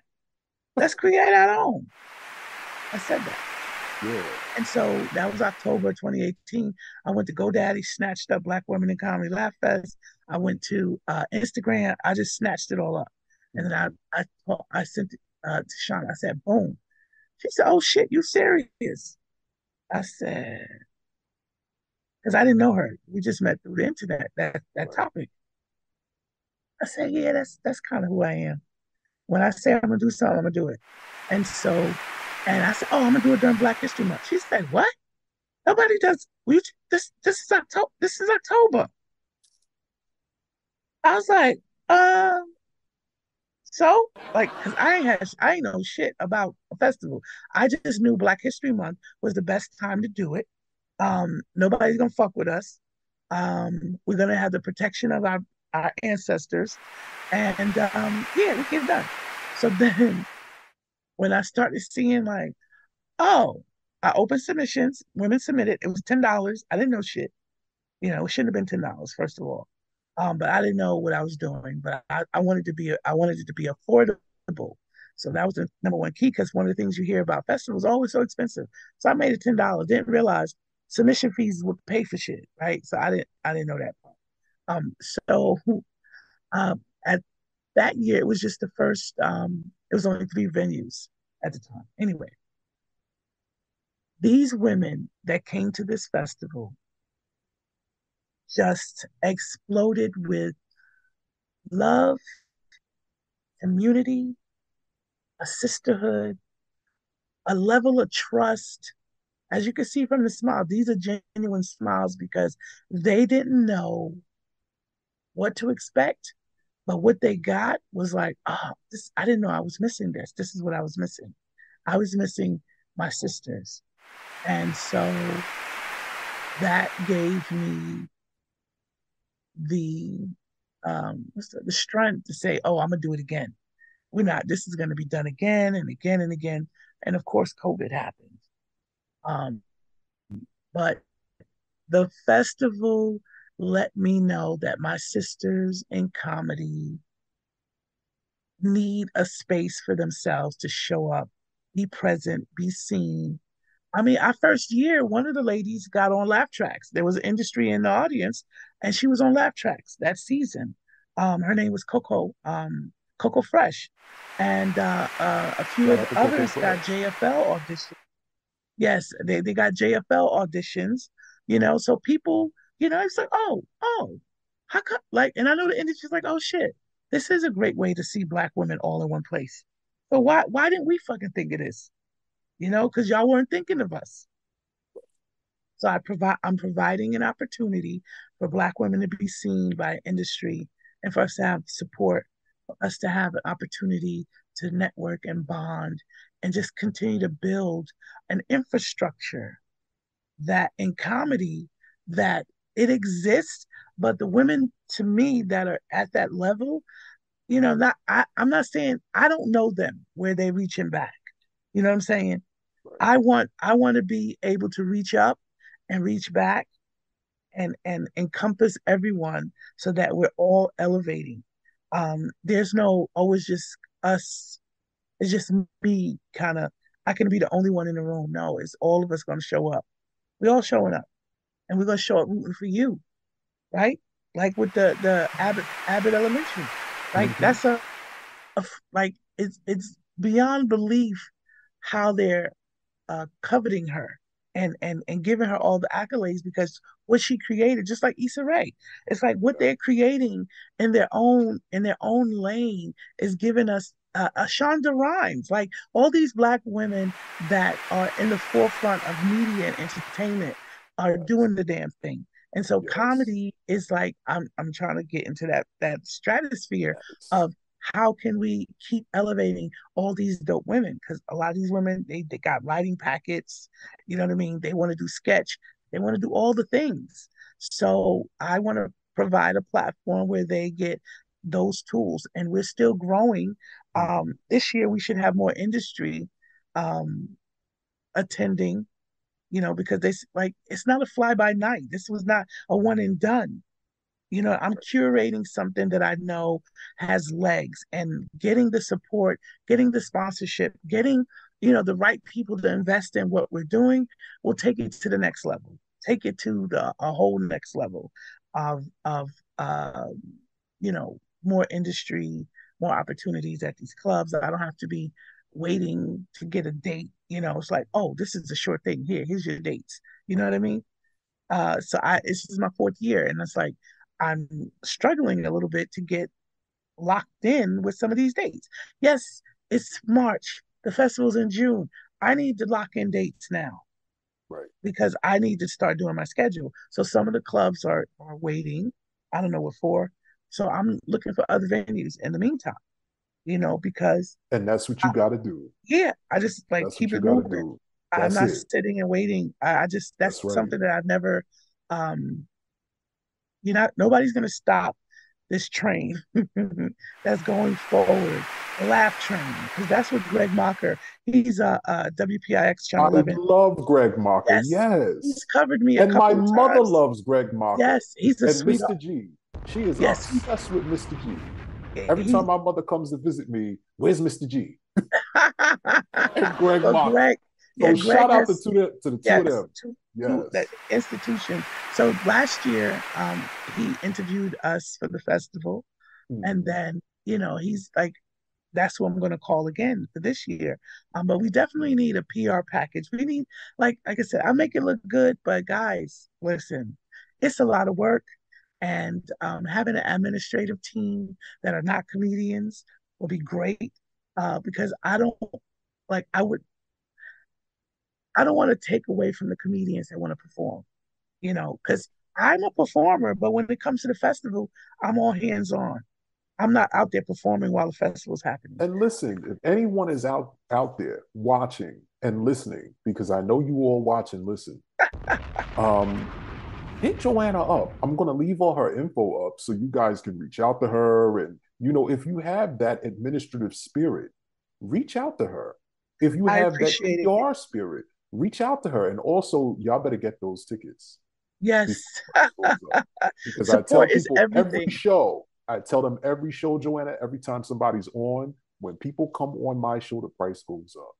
There you go. Ow, I love So it. I love it. I love it. y'all better jump on that. I'm going to put all the info Yes. down there. And and I love that, you're doing this for these women because I mean, you're on several boards because you're on that. Yes. Let me think because I memorized. Stand Up Girls NYC is one. Yes. Gold Comedy Advisory Board is Yes. another.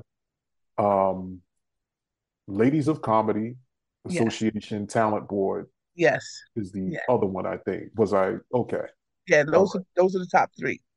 Yes. So tell us Yes. about the mentoring that you do for those Yes. aspiring comedians. Um, it's something that when I look back at my beginning stages, I didn't have a mentor, right? And I know that if I did, I probably wouldn't be here talking to you right now, right? Just having someone guiding and sharing the how to become a better comic, how to become a better business comedian, because it's about the business economy, when you're out here doing stand up, and just having the opportunity to talk to these younger comics, and allow hearing their perspective, telling them to go for it, tell them don't hold back, because that's what I did. I was very timid. I know I loved comedy, but I was timid, and so that's why I took the Meisner to help free myself and come out of my shell. But yes, knowing that these young girls are coming up, these young women are coming up, that their voices matter, right? So whatever it is that you want to talk about, the topics you want to talk about, what's close to you, just share it because it's only you, is your perspective. Um, and people want to hear what you have to say, especially if there's joy in your delivery and the way you feel. And, I feel like I exude love, I exude joy. And so when I get on stage, I'm like, look, guys, y'all won't believe what I be going through. And just like talking matter of factly about situations and scenarios. Yes. So mentoring, I just try to help build their confidence and let them know whatever you say is the right thing. There's never anything wrong with what you say on stage. Finding the funny is a natural thing that will come in time. So trying to be funny off the bat, because I wasn't, but learning and figuring out where the funny is, what makes things funny, and what's funny about you, what's funny about your life. What can you share? Because I rather share than sell. That's another tip from the 12 step. Because a lot of times comics get up there and they selling you these jokes and they're not hitting because you're not sharing from a place of love.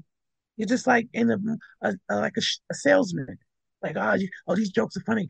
Laugh at my jokes. No, I want you to feel what I'm saying.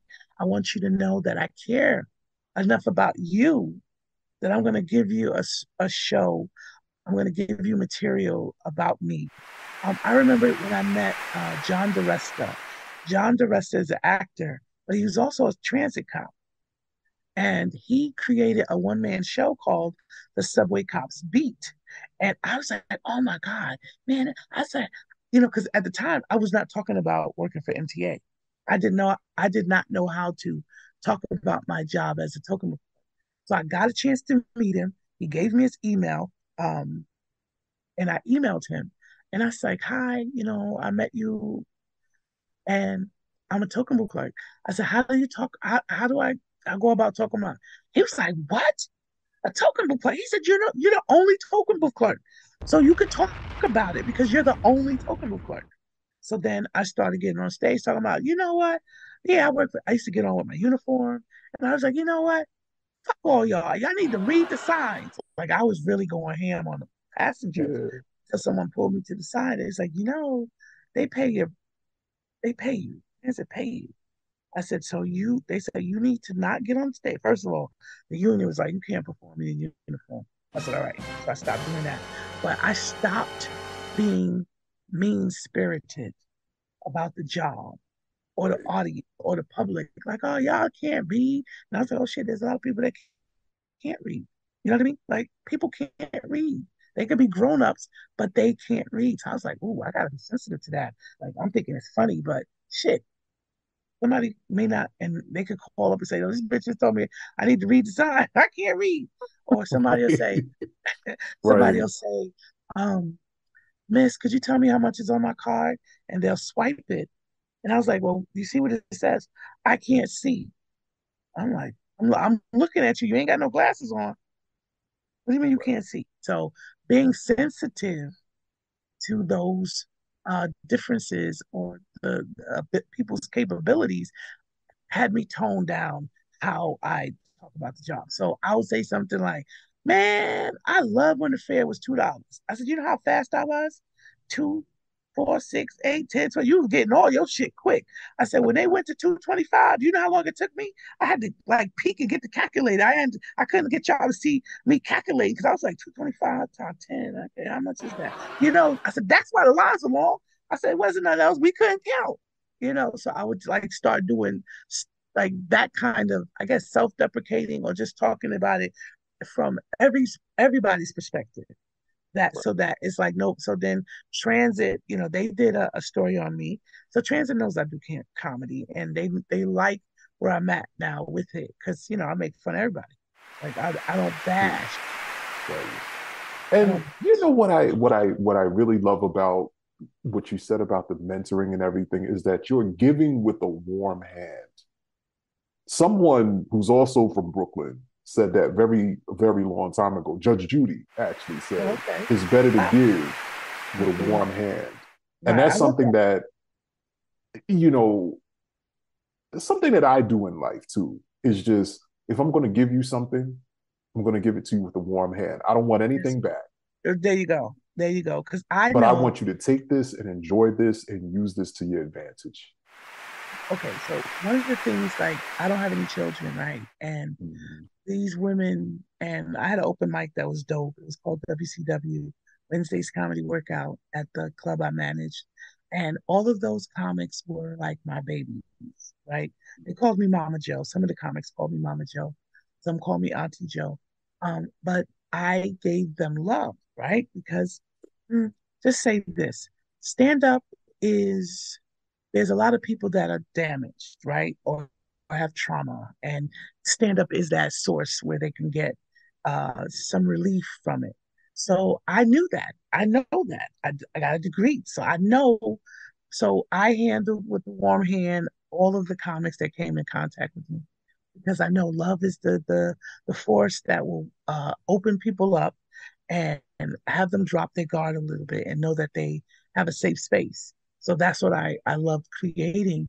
And so to get a comedian from, say, 5 years ago, say or see me, or and it's like, your open mic was the best open mic. I learned so much about that. Da, da, da. That makes me feel good. That makes me feel good. There's a young lady. Is she in this picture? I believe she's in this picture. She just moved to New York. I just saw that she was here. I said, "Oh, when you're visiting?" She said, "Oh no, I just moved here."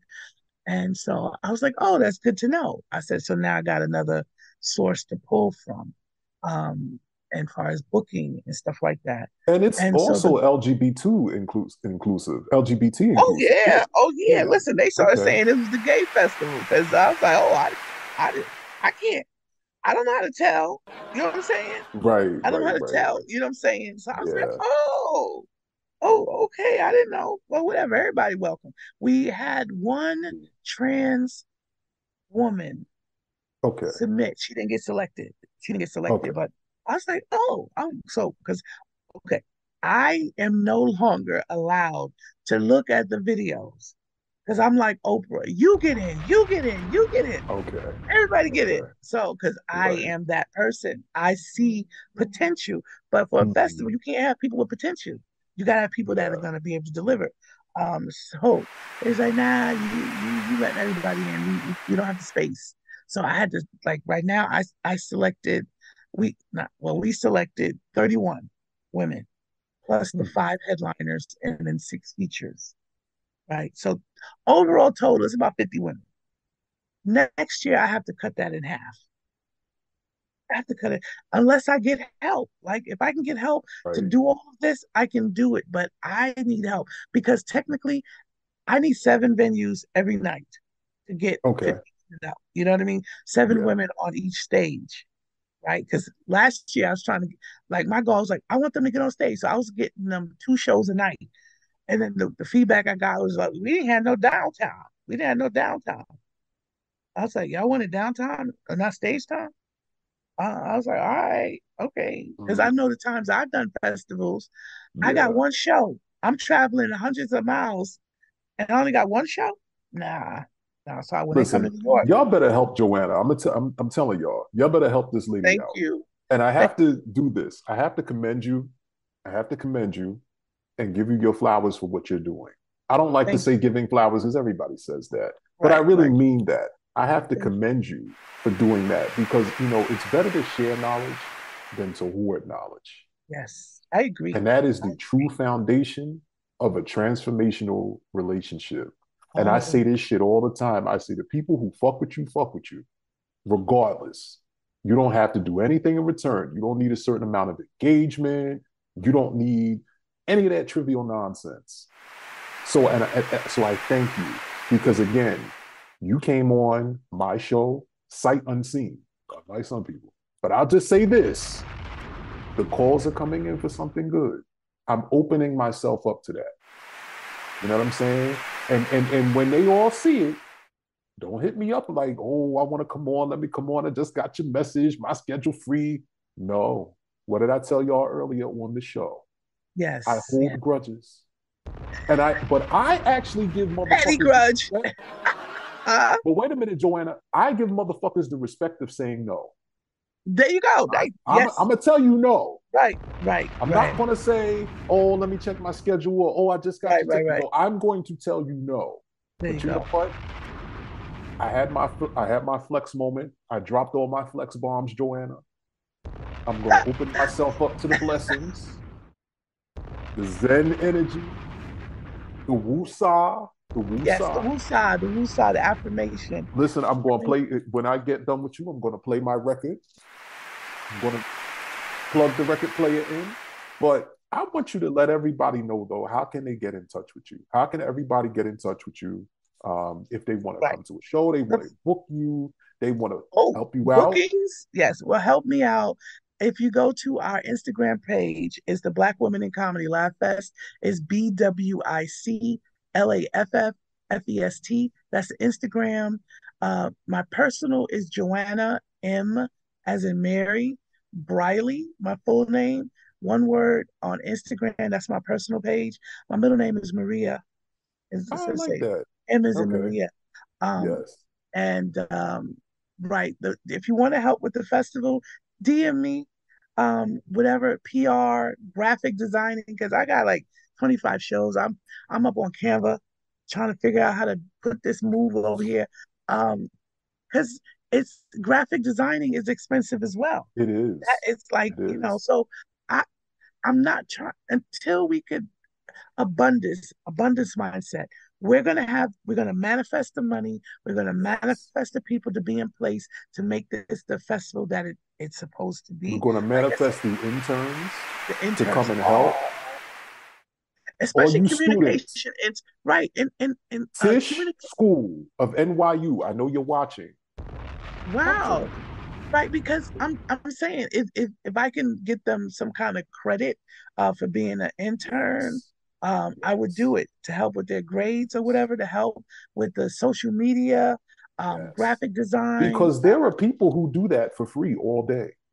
And so All I need day. to find those people because I don't, Yes. and so and it's also too, like you said, opening yourself up, being vulnerable to say, I need help. And that is something then, Yes. because as Black women, we're Yes. always like the strong Black women. Oh, don't worry about it. I got it. Don't worry about it. I got it. No, I ain't got it.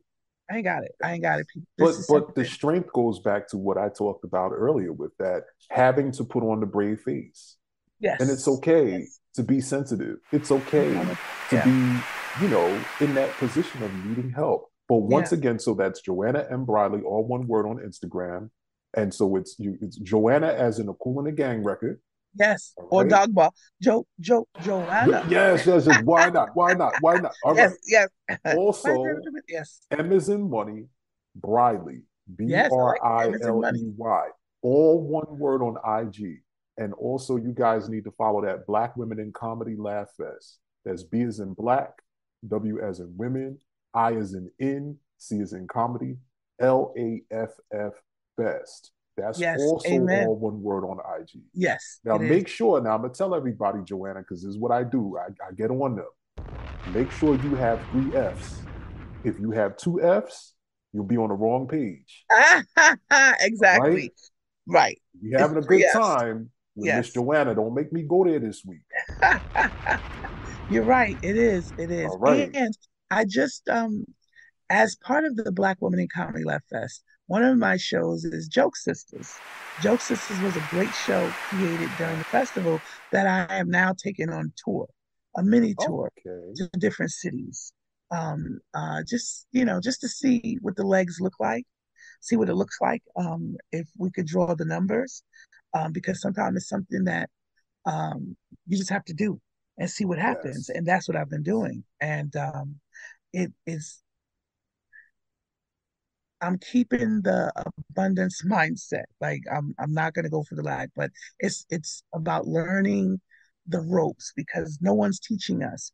I had went to a workshop, a networking, and there was a touring agent, and she was saying if you are not making $1 million on the road, they're not looking at you.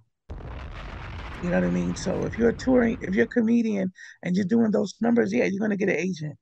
a touring agent that's going to help you get even bigger tours. But what I'm doing is just getting my feet wet, just to see what it look like. And Get you myself. love what you do. This is Yes, I this do. is what I enjoy and what I can see in you is that you love doing it. You have so much fun doing Yes, it. And I that's do. the important thing. Is that like I have fun doing this. Like we've Yes, been on here damn near like the whole morning, but I'm having fun. yes. I've had fun the whole morning with you, and I'm so glad you came on. But let me ask you this. I gotta ask you this. What's the wildest thing that you've seen while you were on stage and you were up there performing? Um, I'm. Is it a? Oh, this these two drunk people, right? I mean, Oh, they were in a relationship. oh, They got up and started arguing in the middle of the show, and she was trying to diss him. He was trying to diss her, talking about she don't know how to suck dick, And they were old. They weren't young people. They were like in their 50s. I shouldn't say old, but they were older people. right. They should know They better. weren't spring chickens. Right. And it's like, wait a minute, y'all shouldn't be talking, they shouldn't be talking like this in a comedy club. So of course the comics, I had a field day, and I was like, whose mom and daddy is this? Like what is going on? What were y'all drinking? Most of the time it's brown liquor. That's why I stick to tequila. And brown liquor be having everybody just acting up. And It's that's the the worst devil. thing, right? That's the As a comedian, that's the worst thing you could happen to you is to lose the audience. To lose the audience to a heckler or disruptive audience members, that is the most, it's not a good feeling because either you got to get security involved if you at a club with security, or just like hope they leave. Like, I don't engage in the negative part of heckling. Like, I'll do the banter back and forth or what I call crowd work. I do it in such a way where it's lovingly done. There's no hatred. There's no, I'm going to get this guy. Oh, look at your shirt. No, I don't find that to be funny. It's more insulting because and that's why you'll see people won't sit in the front row because they know comics pick on them. And that, I want to say that's a black thing. I don't know if that's an urban thing, but D.L. Hughley was good at that in Comic View. Urban comedy, that's what they do. Robin Harris, you know, looking like a test tube baby. Like everything was about ranking on us, the audience. And I love sitting in front. Oh, I sat in the front. Oh, Me I loved too. I love it. it. Listen, Yeah, make a joke. Make me your joke. That's what yeah. I'm here for. I want to laugh.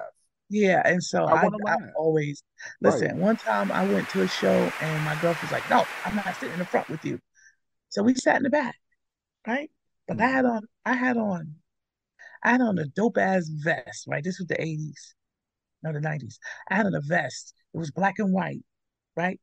Mm. But you know those lights that are like blue and they make your shirt light up, Yeah. like your shirt, Yeah. iridescent or whatever. So the Mm. host was like, "Wait a minute, who the fuck got on aluminum foil in the back?"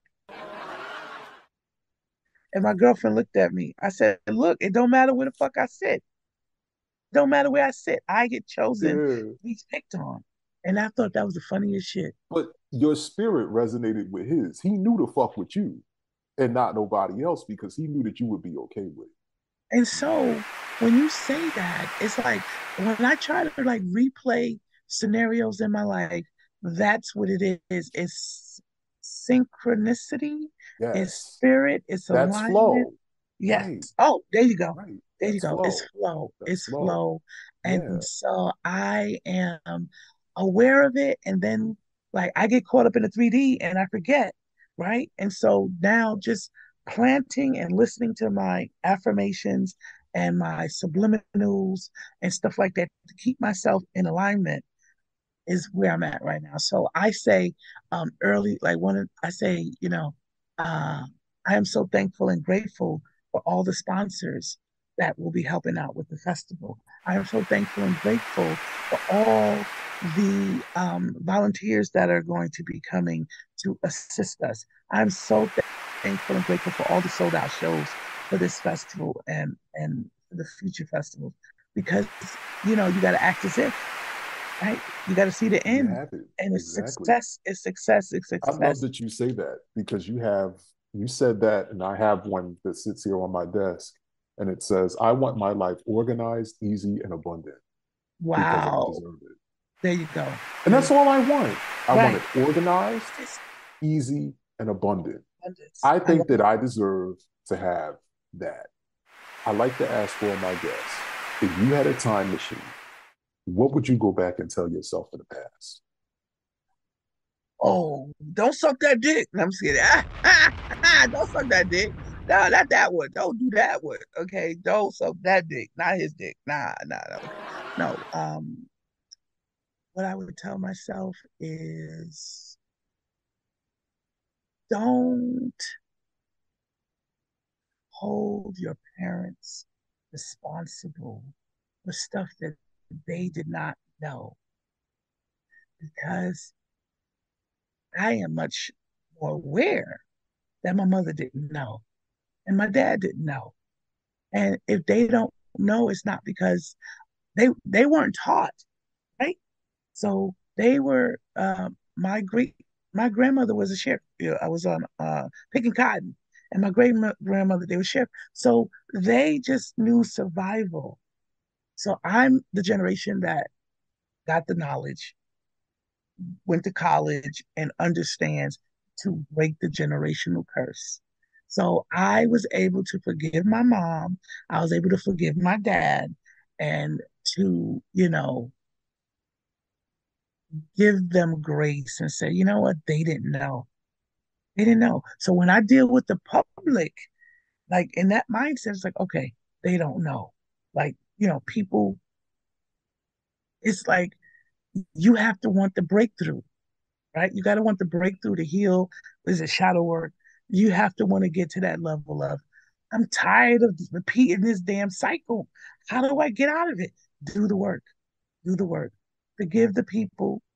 You don't forget, but you forgive the people so you can move on and get to the next. So I would tell Joanna, um, aka Piggy, because that was my nickname. I would tell her, do not hold your parents. Um, don't be angry at the decision they've made. Your mom made the right decision to send you to live with your dad. Your dad did the best he could. He wasn't a communicator, so he didn't know how to say, "Hey, me and your mom told me to come get you." He made it seem like when I got to talk, I just asked your dad to take you for the summer. I didn't tell him to keep you. I was like, oh, I didn't know that. So of course, I got mad at my dad when I found that out. So it's like all you have to do is open your mouth and say, "Hey, this is the situation that's going on. This is where you're going to be for now." Blah blah blah. But I feel like that shaped me, got me into the comedy. So that is what I had to deal with. And that helps me because my one woman show, it's called Swipe This My Life in Transit, but it's about transitioning in each phase of life and being trapped in the booth, right? When I worked Christopher Street, the people that I saw, the trans people, I just wanted to be out there with them. There was freedom that I saw every night of them partying, dressing the way they wanted to dress, and just, hey, girl, whatever. And I was like, that's what I want. I wanted to be free. I want to be free out of this booth. I put myself in a box, literally and figuratively, and I need to get out of here. So, well, people see my show. It's beautiful. I play Diana Ross's I'm Coming Out, and I do a act out of me coming out of the booth, and freeing myself because I did confine myself to a box. And that's the gist of the story. And so, yeah, Joanna, you're going to be all right. You're going to be all right. You're going to be dope. And I knew it. Like, it's like, innately, I knew I was different as a little kid. I Hindsight is knew I was different. 2020. It is. Yeah, yeah, yeah, yeah. But I'm glad for all the experiences I've had. I don't regret anything other than sucking that dick. I was good. Let me sucking that dick. There's so much wisdom. I tell you from you to this evening, this afternoon, this morning. What Thank what you. what do you have coming up though? March 27th, I'll be at the new Grizzly Pear Midtown, which is on West 45th. no, West 54th Street, right across from Iguanas. If you ever hung out at Iguanas, Love it's iguanas. And okay. shout out I to want Paula again because yes, me and her used to be up in there drunk eating guacamole like two crazy people. But yes, yeah, the I Grizzly love Pear, them. I have that. That's in Comedy Midtown, Club. right? Yeah, Midtown, right. Okay. So I'm gonna be there Monday. It's a Monday night, Monday, March 27th, 8 p.m. All female lineup. Joke Sisters back in New York City. And I'm so excited. My homegirl Janelle Jackson is headlining. She's from Comedy View era, and she's old school OG comedian, along with Peaches Rodriguez, who's also another OG. And it's just like a love affair to women in the comedy game, and just a platform for them to shine. And I have some newbies, some comedians that are like a year in the game, but I'm also like I open the door for everybody to come and have opportunities. But these newbies are funny as fuck too. You know what I mean? So I don't just be throwing anybody up, but they're funny, they're talented, and the show is going to be dope. If you have a birthday, come celebrate your birthday. That's another way I get people to come Right? out. All you Aries, come on out. Yes. Yep. Yes, you Aries. But March, April 1st, I'm going to be in Long Island, Okay. um, at the VFW, something VFW. Well, Peaches again. Peaches booked me Okay. for this show. But yes, the festival really is the next project, June 14th through the 18th in New York City at various clubs. So as you so kindly asked people to hit me up, if you want to email me, you can email me at Black Women in Comedy Laugh Fest at gmail.com. That's BWIC LAFFFEST at gmail.com. It's just, it's very overwhelming, but I'm open to people helping. I'm going to receive. I'm going to allow the universe to bless us with the support that we need to keep this going, because it's amazing. It's amazing. So amazing. And I've you had, also have coming up, you have an event in Philly coming up. oh, oops, I forgot all about Philly. Not And in shout Philly, out to South Philly. South Philly, yes. Um, Yes. a young lady, her name is Tanya Morgan. She's Philly, and she's a sketch, improv, and stand-up comedy teacher. She purchased a building on East Passyunk Avenue. Passionk. Hmm. Passyunk? Oh, that's how you say it?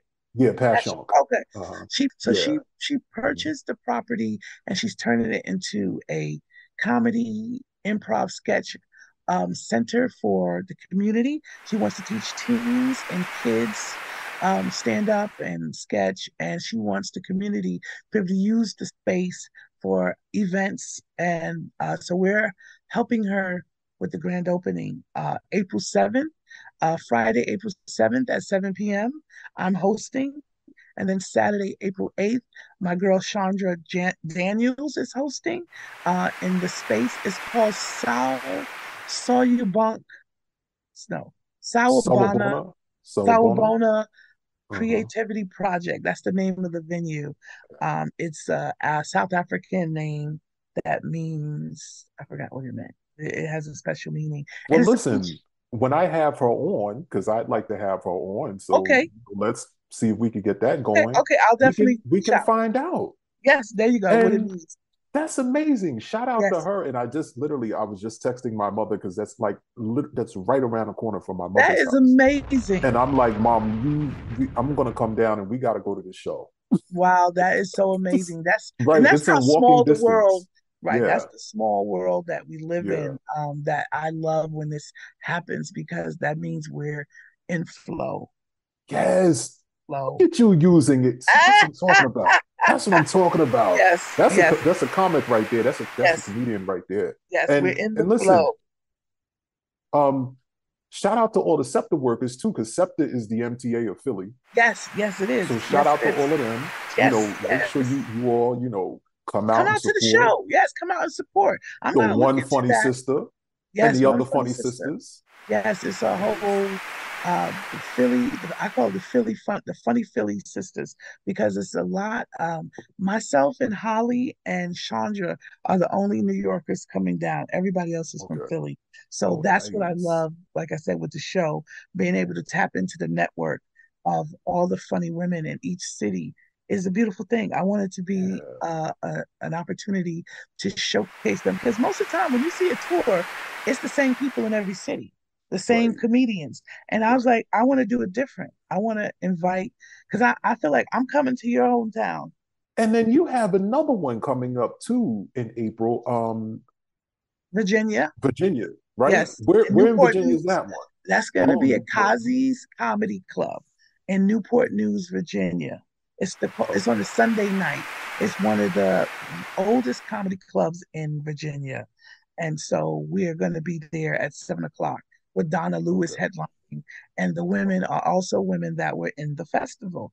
So that's I just love that it's Nice. full circle that the women that were in the festival also are part of Joke Sisters. So wherever I go, I have a joke sister with me. I have a couple of Yeah. Shout out to all the joke sisters. I love a good joke sister. Let me tell you yes, something. yes, I love yes, me a good joke sister. And shout out to Virginia, to VA, two up, two down. yes, That's gonna yes, be that those are Newport News. Let me think that a lot of military people in that town. yes. Ooh, I'm So not gonna give me somebody. All right, all listen, right. you Go to the might could base. military people. Go to the base. Let me tell you, like I tell anybody whenever I have a woman on my show, if you're gonna slide into those DMs, be respectful. There you go. I appreciate that too. That's Cause all blockety I'm block gonna block. say. Yeah, blockety block block. Because you I'll do don't that. want this crazy light skinned nigga coming after you. Thank you. I appreciate it because it is, hopefully that won't happen. Because, for me as a single woman, sometimes like a man will hear I do stand up and they get intimidated. You know what I Mm, mean? They feel, some kind of way. And I was like, you know what? I'm just going to be me. If you can't understand that what I'm right. doing is pursuit of happiness for me, then, keep doing what you're doing. Because And that's not the one for you anyway. exactly. I'm You know, understanding that now. I'm understanding that now. no, that's not the one. But I like that. Listen, you are truly one funny sister, like for Thank real, for you. real. Thank you. Thank And I you. want you to come back. Listen, come I back do. again and again and again and again and again.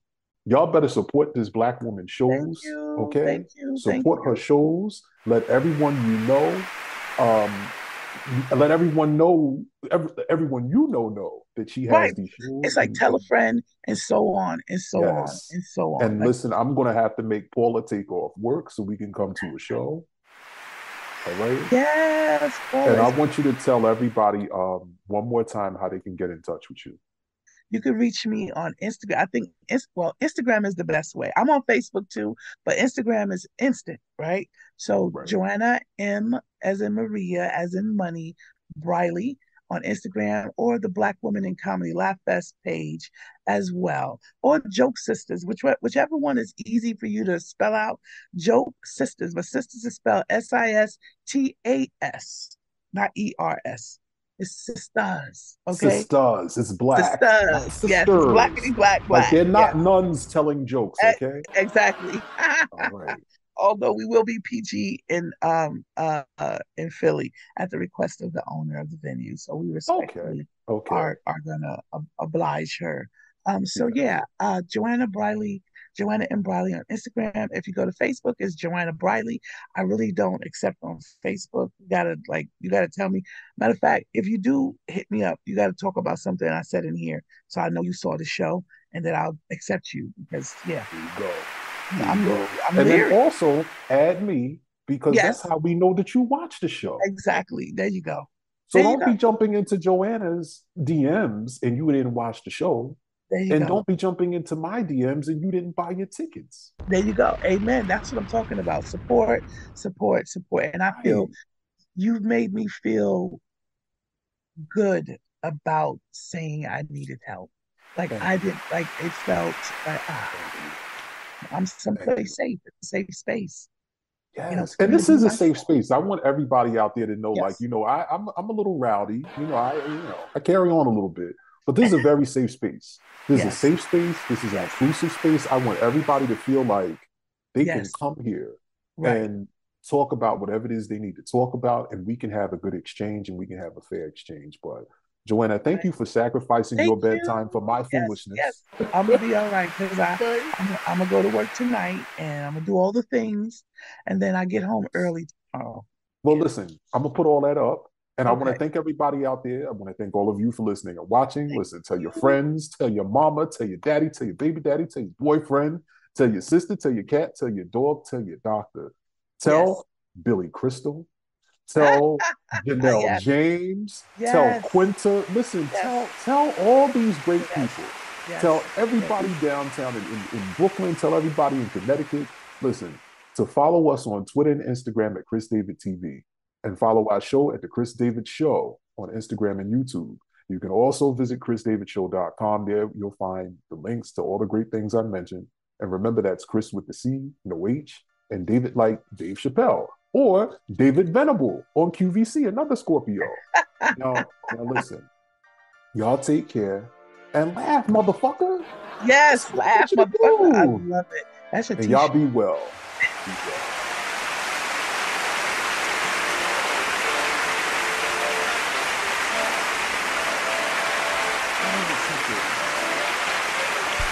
Let me tell you about the theory. What happened with me? I was probably about 200 feet. I'm 6'1", all right?